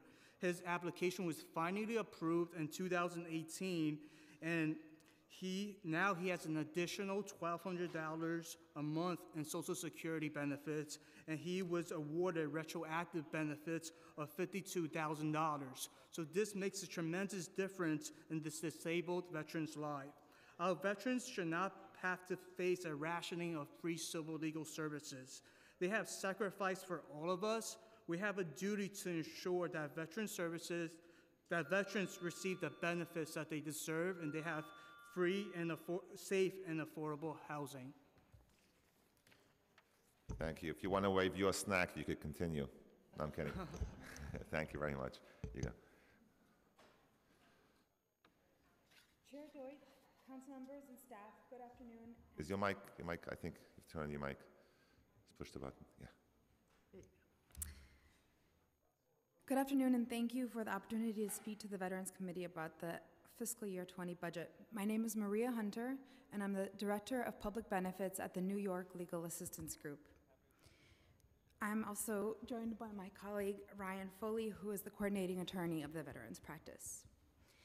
The New York Legal Assistance Group uses the power of the law to help New Yorkers in need combat social and economic justice. For veterans who seek to increase their veterans' benefits, having an attorney is crucial. Eligibility for different benefits varies and is predicated on a variety of factors, and the VA requires that anyone who aids in preparing, submitting, and appealing a VA benefit claim be accredited by the VA. The 2017 annual report of the Board of Veterans Appeals, BVA, shows appeals brought by attorneys had a success rate that was 10% higher than all other representatives and advocacy groups combined on average. In fiscal year 17, some 81% of appeal claims with attorneys were either approved or remanded, and claim appeals with attorneys also had the lowest denial rate at only 14%. Even the federal courts acknowledge the difference when veterans are represented by counsel. Moreover, VA statistics show that a veteran's best chance at winning on appeal is to have an attorney as his or her representative. Attorneys are accustomed to analyzing complex laws and regulations, understanding complicated policies, and navigating the various bureaucracies that are keeping their clients from obtaining the benefits they need. NYLAG serves hundreds of New York City veterans each year through its medical legal partnerships at the Bronx and Manhattan VA and through its community-based veterans practice, which is funded by the City Council's Legal Services for Veterans initiative. NYLAG aims to provide comprehensive services, and we have served more than 350 veterans through the Legal Services for Veterans initiative in just the first 8 months of the current fiscal year. While many veterans come to us to assist in obtaining the benefits to which their service entitles them, we often find through our screening process that they have additional legal needs, such as housing, consumer debt, and advanced planning. The NYLAG Veterans Practice provides assistance with all these areas of law and is also able to refer to other matters in areas such as immigration and family law to attorneys within NYLAG. The ability to fully serve clients in-house is especially crucial for veterans who often suffer from mental health issues such as post-traumatic stress disorder, which can be exacerbated when they're asked to tell their stories to multiple organizations, and that may deter them from seeking out other services they need. Thank you. I have a question. So when a veteran comes in, a veteran that has PTSD, so do they come in with like a doctor's clinical report, or they come inside and they tell you that, oh, I have PTSD? Like, how does that work? So there's a couple different ways that veterans come to us. If they're calling our main line, sometimes they're just calling us to find out, well, what am I eligible for? Or so we screen them, and when we are talking about service-connected disability, we would talk about the conditions that are causing their disability, and that might lead us to discuss their PTSD. But then we would help them obtain that medical documentation. We would reach out to their providers, we would gather VA records, so that can be an investigative process. Sometimes the clients come to us because they're already seeking treatment, and they might have been referred by their social worker at the hospital, for example. Okay, thank you. Good afternoon. My name is Kathy Kramer, and I'm the CEO of Legal Information for Families Today, which is known as LIFT, but we're not the car service. LIFT was launched in 1996 when three women law students had the simple but revolutionary idea of establishing a go-to location in New York City family courts that would provide on-the-spot legal help for unrepresented parents struggling to make their way through the courts on civil legal issues. These issues were typically related to child support, custody, visitation, domestic violence, and guardianship. Today, we now serve over 30,000 families a year, and we have the following core programs. We have education and information sites in all the 5 family courts throughout the city, where we distribute one of our 38 original multilingual legal resource guides that cover a wide range of family law issues on a 5th grade reading level. We have family law information helplines, which are accessible by telephone, email, and live chat, and we receive approximately 14,000 calls a year. We have court consultations in the family courts where we provide in-depth consultation and enable unrepresented litigants to meet privately with a staff attorney and receive vital legal advice and counsel. And then we have a legal education and outreach program where we provide education workshops on family law and legal clinics out in the community where litigants don't have to come to court, but we meet them where they live. Thanks to funding by Councilmember Deutsch and the New York City Council in 2019, we are now able to target our legal resource information resources and limited scope representation services to both active military and returning veteran parents in New York City.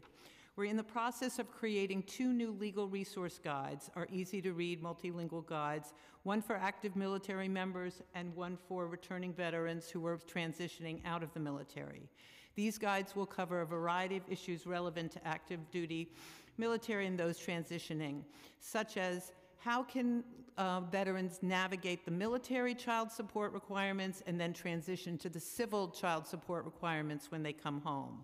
How can they make child support modifications based on their change of employment when they're no longer in the military? How does custody and visitation modifications based on change of living circumstances work? How do VA benefits intersect with child support payments? What's the intersection between retirement benefits from the military and child support calculations? We're working with a number of veterans groups to ensure that we address the most pertinent issues in our guides. These include the New York City Bar Veterans Assistant Project, American Corporate Partners, and once our guides are finished in May, we hope to disseminate them in consultation with these partners out in the community so we can get the word out as quickly and as efficiently as possible. Thank you so much for your support, and we look forward to working with you. Thank you, Kathy, and thank you for coming down and testifying. You could stay all day if you want. Well, it's already the end of the day. Our next panel, Kelly Sabatino, Samuel, come on down, Kathleen Stryhel, and James Hendon.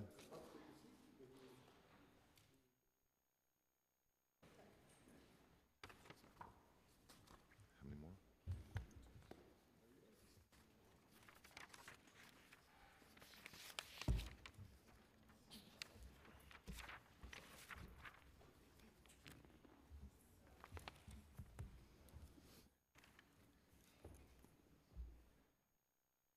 How are you? Sorry I missed the meeting. We'll go clockwise. Clockwise, yes, you go first. We're together, so we're Yeah, kind of- we're actually together. Like, Do you so want me let's to- you do wanna sequence. switch? Let's do sequence. Oh, okay. You want to talk in the same time? Sorry. Yeah. You have the same speech? Okay. All right. So we'll go this way. Good afternoon. Thank you, Chairperson Deitch and members of the Committee on Veterans for the opportunity to speak today. My name is Kelly Sabatino, and I'm the Public Policy Manager at Community Healthcare Network, also known as CHN. CHN is a network of 14 federally qualified health centers, including two school-based health centers and a fleet of medical mobile vans. We provide affordable primary care, behavioral health, dental, and supportive services to 85,000 New Yorkers annually throughout Manhattan, Queens, Brooklyn, and the Bronx. As part of our mission to meet the needs of all New Yorkers, CHN launched the Military Health and Wellness Family Program in 2017 to provide comprehensive health and social services to military populations throughout New York City. The program directly helps meet the need for timely, culturally informed, and integrated health care among active duty service members, veterans, and military-affiliated family members, regardless of military discharge status. Since July 2017, we've engaged over 500 military-affiliated patients, both inside and outside this program. Through a medical legal partnership with the Urban Justice Center's Veteran Advocacy Project, or also known as VAP, CHN offers primary and behavioral health care and legal and social services to military populations. Individuals referred to the program through VAP, Vet Connect NYC, numerous veterans assistant organizations, or internal staff are paired with a member of our social work team, screened using an intake form specially designed for military-affiliated populations, and provided with the care that they need. Launched in 2017 with an integrative grant from the New York Community Trust, both CHN and VAP were able to substantially expand the program in 2018 with funding supplied by the New York City Council's Veterans Mental Health Initiative. With council support, we have also been able to expand the number of centers of excellence in military care offered at our health centers. Staff at these centers are trained by the Veteran Advocacy Project to provide comprehensive, culturally informed care to military populations. We now have 4 military health centers of excellence at our Harlem, Long Island City, Sutphin Boulevard, and South Bronx health centers. Moving forward, we plan to designate 2 more health centers in Williamsburg and Tremont as military centers of excellence and significantly expand the number of patients we serve through the Military Health and Family Wellness Program. As part of this effort, we plan to bring our integrated health van to new locations throughout the city and explore opportunities for expanding trauma-informed dental services for veterans at our health centers. We also plan to host a military families health and wellness panel in mid to late 2019, addressing best practices, challenges, and experiences serving and receiving care among military-affiliated populations. We thank the chairman and the Committee on Veterans for their generous support on this project and initiative, and look forward to continuing our work alongside the City Council to better serve military populations throughout New York City. Thank you. Thank you. I just have 2 questions. Sure. If you don't have it now, you don't think of it. If you had, do you have, how many referrals do you receive from Vet Connect? I can tell you that, Like actually. 2018. So I have the data for beginning in year 2, which is when we started receiving the City Council funding. Through Vet Connect, about 11% of our referrals come through there. So 11%, what? 11% is 15 patients. How many? 15 patients. 15, okay. The majority of our referrals come through internal staff, such as our social work team. They identify a patient and then they refer them to this program. So how do you receive the information from Vet Connect?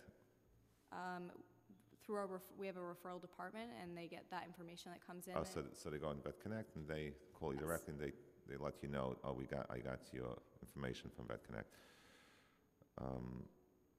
Okay, and you receive direct funding from Thrive? Yes. I'm sorry, what? From Thrive. From the Thrive NYC. You received direct? Oh, no. We received it through the city's Veterans Mental Health Initiative, the expense funding. Oh, okay. Yes. But nothing. Okay, Yes. got it. Okay, all right. Thank you very much. Thank you.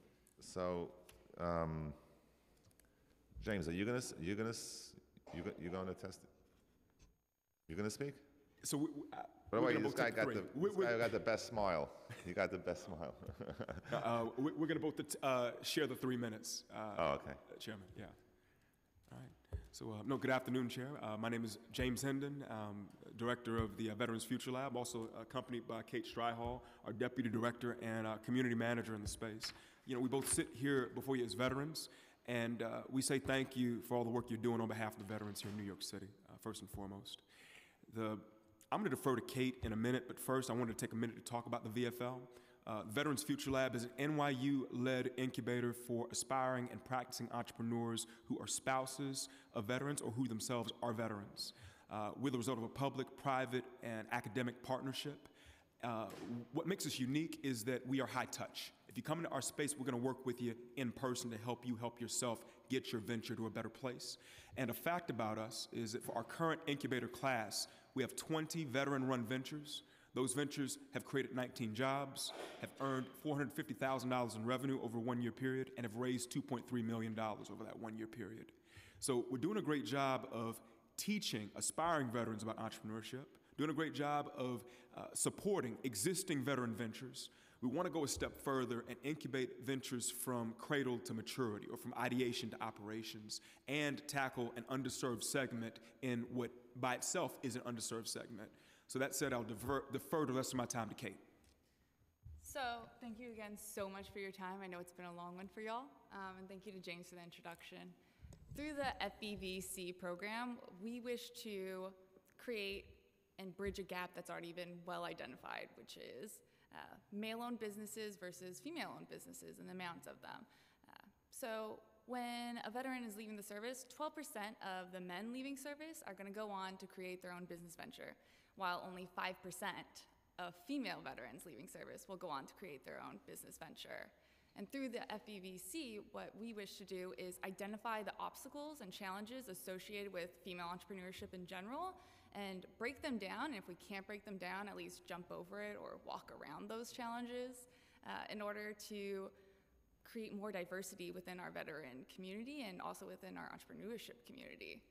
We want to do so by not only providing that hands-on touch, but helping them with resources. So if you have an idea, we're going to help you take that idea into a tangible, viable product.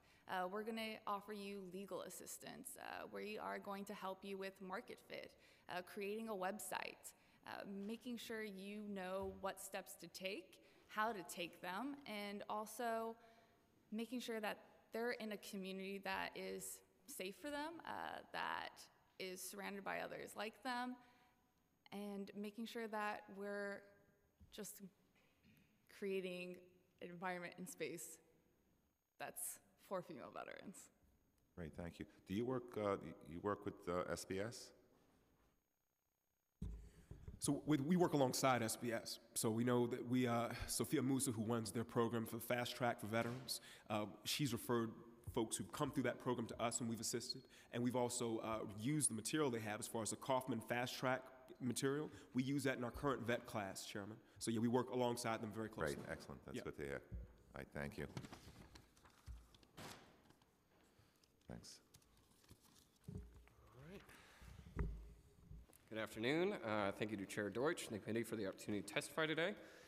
My name is Samuel Malik, and I am the Director of Policy and Legislative Advocacy for the New York City Veterans Alliance, member-driven and grassroots policy advocacy community building organization that advances veterans and their family members as civic leaders. And I'm presenting testimony on behalf of our members who are active stakeholders in this advocacy, and some of them are actually sitting here in this room and at this table with me. The New York City Veterans Alliance was a key advocacy voice in the creation of the Department of Veterans Services as an independent agency. And we have been the premier community voice advocating to grow DVS's budget to the current $5.2 million allotted for fiscal year 2020. Our membership strongly supports our continued work to set high expectations for the role of DVS in New York City and beyond. And there is much to be optimistic about as DVS continues to build a staff of impressive professionals and continue its impactful work like tracking and coordination of care and permanent housing for homeless veterans. But there is still much work to be done, as has been noted in this hearing earlier. Therefore, we make the following recommendations for DVS's fiscal year 2020 budget. At the outset, we regret to see the DVS's budget reduced for the upcoming fiscal year. We have observed the mayor's budget proposal for DVS reflects an overall reduction of $63,238 to a total budget of $5.2 and $23 and some change. While the mayor has proposed larger budget cuts for DVS in the recent past, we remain firmly opposed to a reduction in the budget of this new agency that we've fought hard to create, and that has yet to fully scale into robust and seamless and results-oriented services for veterans and their families across all 5 boroughs. If we consider the city's approximately 220,000 veterans and an estimated 250,000 spouses and household dependents who rely upon them, that's roughly 1 in every 17 New Yorkers who are impacted by veteran services.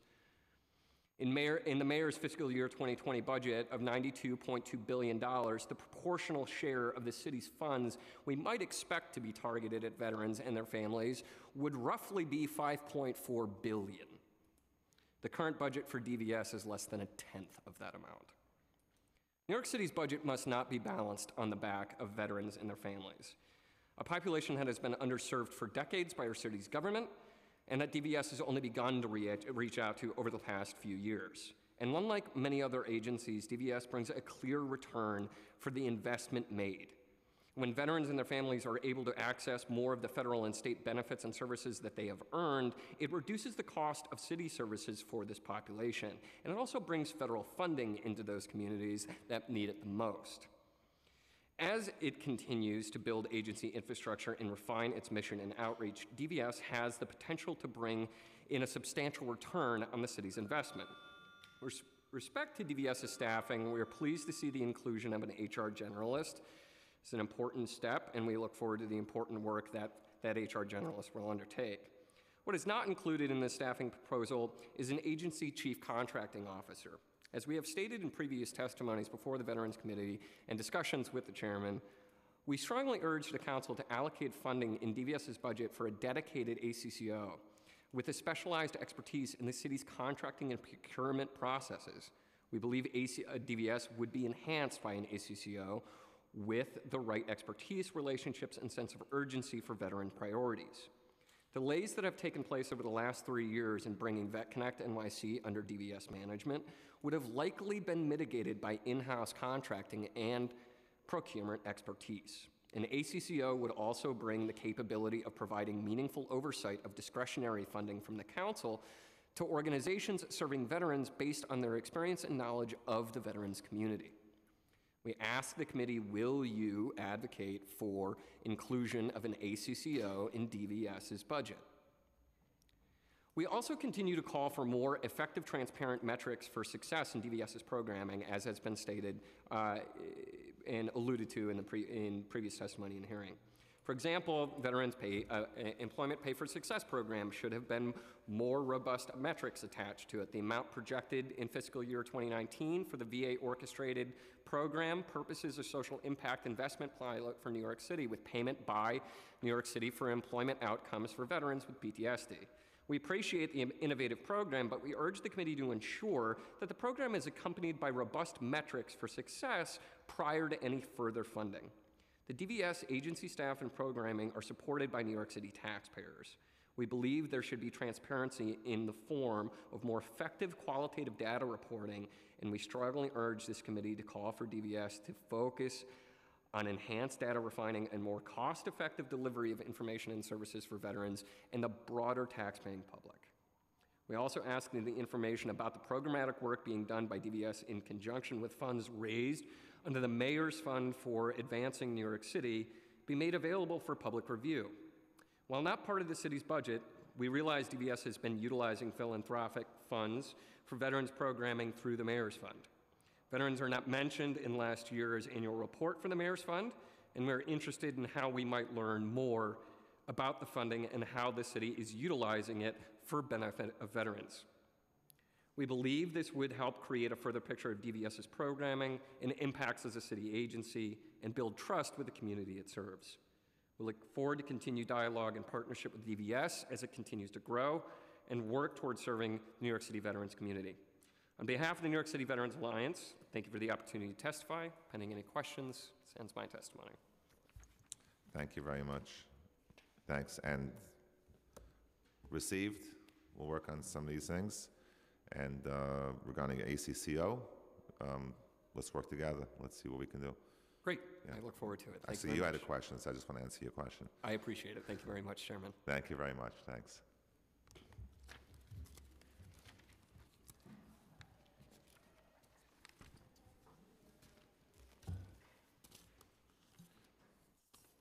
Jody Rudin, Robert Wadiak, Lisa Colling, and Nicole Sikogna.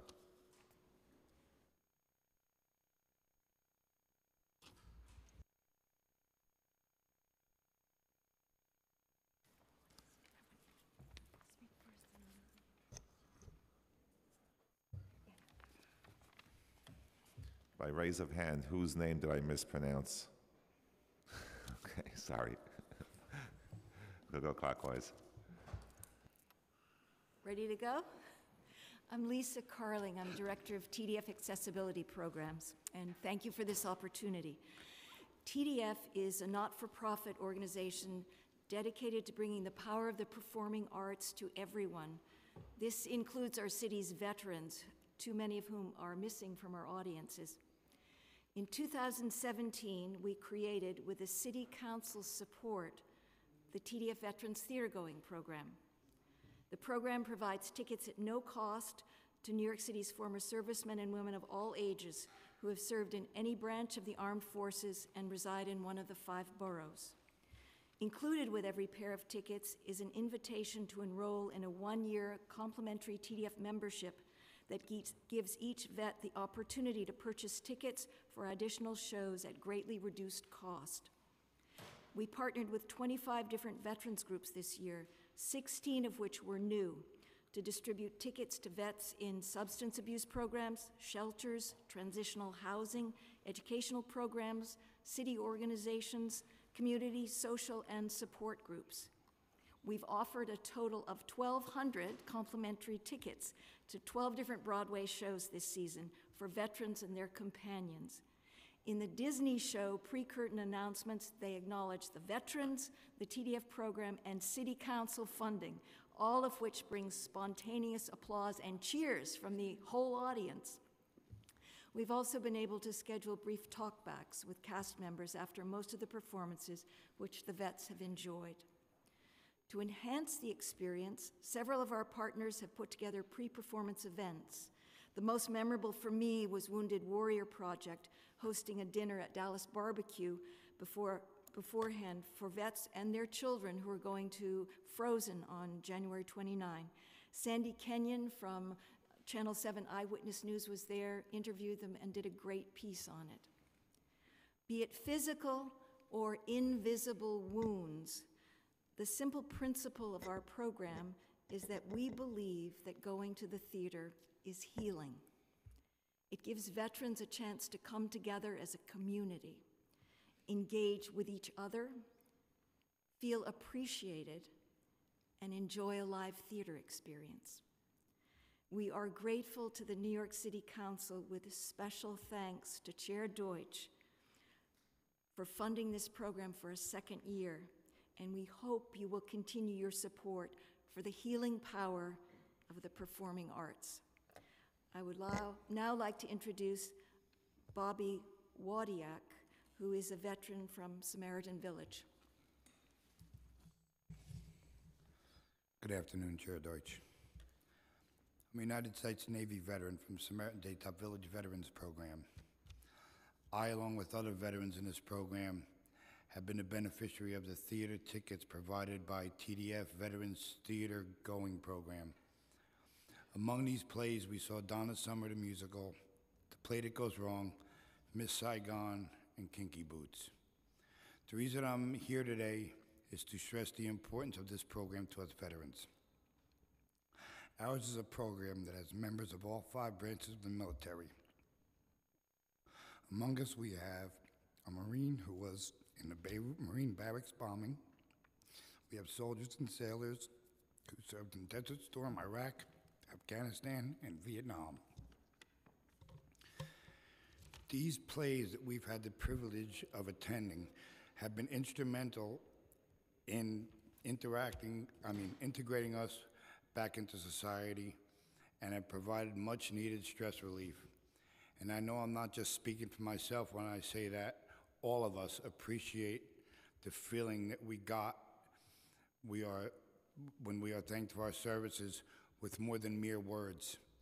In closing, I would like one more time to stress the importance of this program and the services it provides to the men and women who have selflessly defended our freedom. Thank you. Thank you, Robert. And I had the honor of attending some of those programs with the TDF, and it's really, thank you for the great work you do on behalf of the veterans. And Robert, thank you for coming here today. It means a lot. So thank you very much.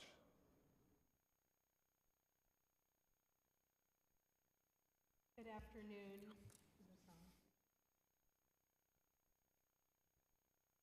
Good afternoon, Chair Deutsch and Council staff. Thank you for giving me the opportunity to testify here today. My name is Jody Rudin, and I am the Chief Operating Officer at Project Renewal, a New York City homeless services organization.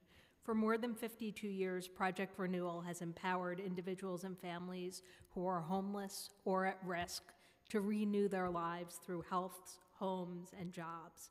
Each year, we serve nearly 15,000 New Yorkers, including hundreds of veterans. We are grateful to you, Chair Deutsch, and the City Council for giving Project Renewal $300,000 for homeless prevention services for veterans, support that has been crucial for us to help veterans across all of our programs. Your funding has allowed us to improve assessments and tracking of our veterans' clients, which is enabling us to serve them even better now. So far, in fiscal year 19, we have provided health care to almost 220 veterans at our mobile medical vans and shelter-based clinics, and through our psychiatry and substance use disorder programs. Veterans use our healthcare programs at a higher rate than our non-veteran clients. Their needs are complex and require coordinating services with many different organizations. As a result, their care is more expensive. These are men and women who have served our country. We owe it to them to take care of them. I thank the Council for recognizing this and supporting our work. Additionally, our employment programs, which have been recognized nationally, help veterans obtain and keep career path jobs. Our Next Step program provides job training, internship placements, interview coaching, and retention support. And our award-winning culinary arts training program places 80% of graduates in jobs, nearly twice the national average for similar programs. Both programs have helped veterans. One of our clients, Herbert, grew up in Queens and served in the U.S. Army. Herbert was also formerly incarcerated. In 2015, he became homeless. Herbert participated in our culinary training program, and when he graduated, he got a job as a cook. Thanks to this job, Herbert was able to move into his own apartment in Rosedale, Queens. No veteran should be homeless. We are proud that our permanent and transitional housing programs currently provide apartments to 50 veterans.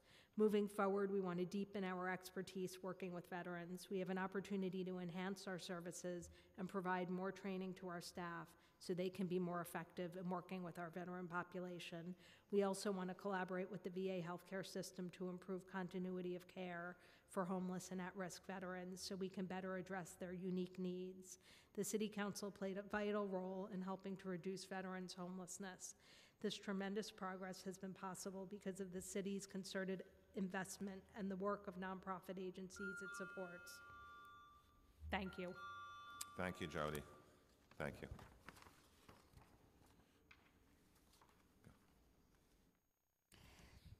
Hi, thank you to Chair Deutsch and the City Council and the Veterans Committee for allowing me to be here today to testify in support of program funding for New York City's veteran population. My name is Nicole Saconia, and I'm the Executive Director of Gallup NYC. We provide therapeutic horsemanship programs for our children and adults with disability, including at-risk youth and veterans in New York City. Horsemanship includes horseback riding, groundwork, and horse care. And our mission is to help riders in New York City with disabilities walk, talk, and learn, inspiring them to live their lives as fully, independently, and productively as possible. At the height of our season, we provide lessons to 686 individuals per week. And we operate our programs at 4 locations across the boroughs, and we're committed to serving low and middle income families, a majority of whom receive tuition scholarships. We have offered a veteran program for nearly 11 years now, open to all New York City veterans at no charge to them. Councilmember Deutsch, Speaker Johnson, and the entire City Council, with your generous support and that of the committee, and through the Veterans Initiative, we received funding this year for our growing veterans program. And funds are being used to support the free therapeutic horseback riding and groundwork program for veterans in Queens at our Gallup NYC Forest Hills and Gallup NYC Sunrise Stables in Howard Beach. Therapeutic horsemanship is effective with veterans in both physical and emotional rehabilitation, including for post-traumatic stress disorder, PTSD, and those with brain injuries. Our therapeutic horsemanship program for veterans focuses on the interaction with horses and helps improve skills in decision-making and self-regulation. Effective horsemanship requires leadership, and as one can imagine, many veterans respond well to opportunities to be leaders. It also helps veterans with PTSD get in touch with their emotions. Many veterans experience a hypervigilant state when they return, and it doesn't subside after they return home from military service, and it's often a result of PTSD. Consequentially, many veterans struggle with being able to relax and make vital connections with other people, and structured time with horses can be very helpful in veterans overcoming the tendency to be hypervigilant, and they learn to relax in the moment when they're around the horses. I know I do. We offer programming to veterans twice each week at our locations in Queens, and the outdoor environment at our 5-acre park site at Sunrise Stables provides a natural healing and a stress-relieving setting. And with your support and your continued support this fiscal year, our therapeutic program can continue to be offered at veterans at no cost to them. So thank you for your generosity to Gallup NYC and the generosity to the veterans of New York City. Thank you. Thank you, Nicole, and it was great when I visiting Gallup NYC. It was really nice. Yes, and thank the you. work you do and watching the veterans firsthand, having that relationship. I think I met Charlie, the horse, You right? did, my favorite, Yeah, Charlie Charlie. likes me. Yeah. All right, great. Thank you so much. Thank you.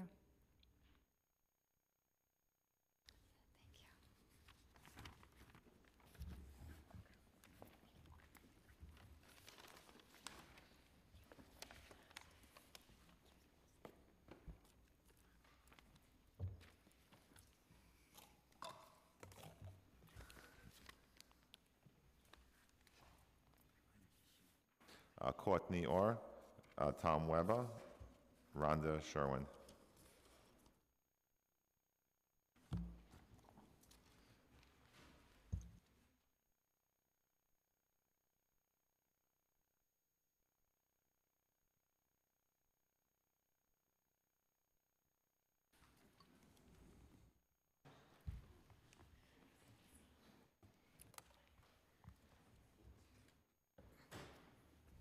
You could begin. Okay. Good to see you again. Hello, and thank you, Councilmember Deutsch and the Committee on Veterans for allowing me to testify today. My name is Courtney Orr, and I am the Director of Individual Engagement at Row New York. I am here to testify on behalf of Row New York's veterans programs.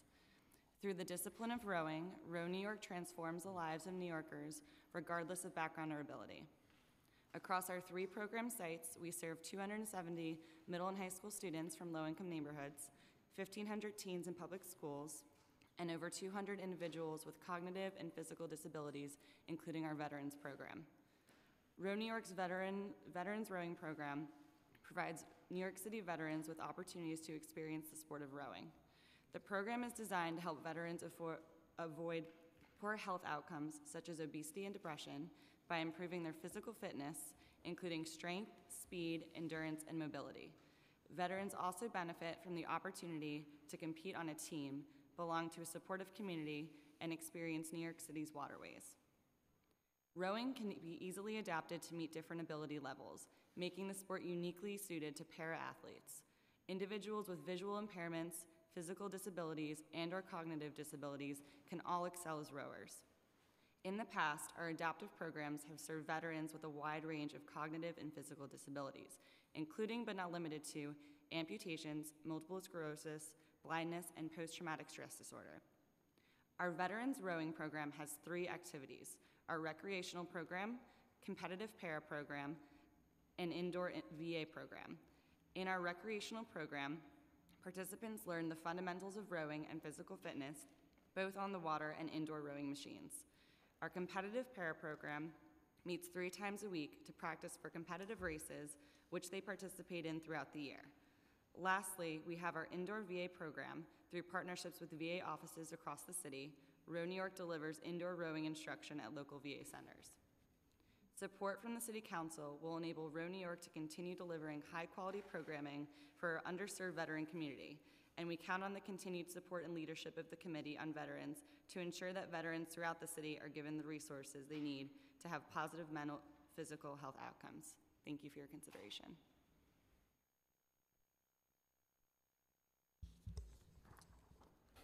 My name is Tom Weber. I'm Director of Care Management at SAGE. SAGE is an organization that has been around for 41 years now in New York City, and we provide services for lesbian, gay, bisexual, and transgender older adults, and also educate about them and their needs and do advocacy on their behalf. We have a range of services across the city. We have 5 centers in Manhattan, Lower Manhattan, Upper Manhattan, Bronx, Brooklyn, and Staten Island, where we have daily hot meals, health and wellness programs, technology, cultural, arts, socialization, et cetera. These are primarily DFTA funded. We also have case management programs, social services, caregiver support, friendly visiting, HIV positive programs, and the SAGE Vets program, which I oversee. The SAGE Vets program has been around for over 3 years.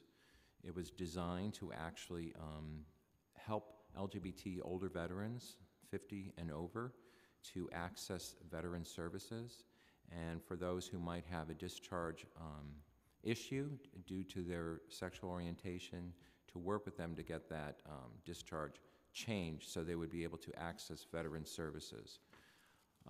SAGE Vets works with a variety of partners across the city, many of whom are in this room today, which we're very grateful for because we couldn't do it by ourselves. Legal entities, housing entities, other veteran service providers, DVS, and Chair Deutsch, we want to say thank you as well for having us at your Veterans Roundtable and considering our request for city support. This program is currently funded through the New York State Legislature.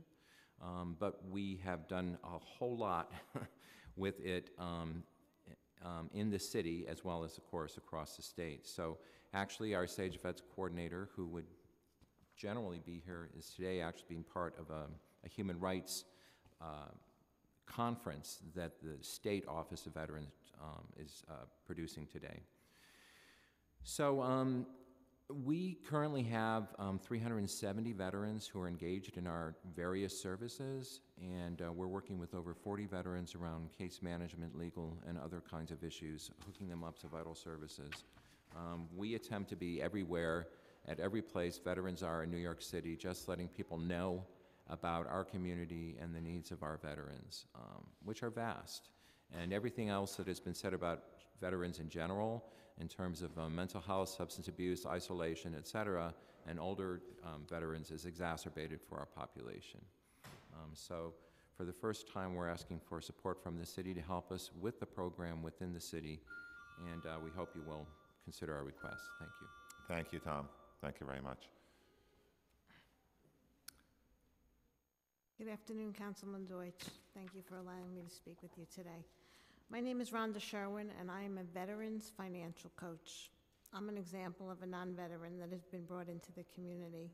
My only connection 2.5 years ago when I started as a financial coach was my father-in-law, who is a 94-year-old World War II veteran. For the past 2.5 years, I've been under the direction of the Veterans Financial Coaching Program, funded by the Consumer Financial Protection Bureau, a federal agency. The program is ending on March 29th due to a lack of funding from the Bureau. I am one of 60 coaches around the U.S. that is affected by this closure. The news is very disappointing since it has proven to be a successful initiative within New York City and also nationwide.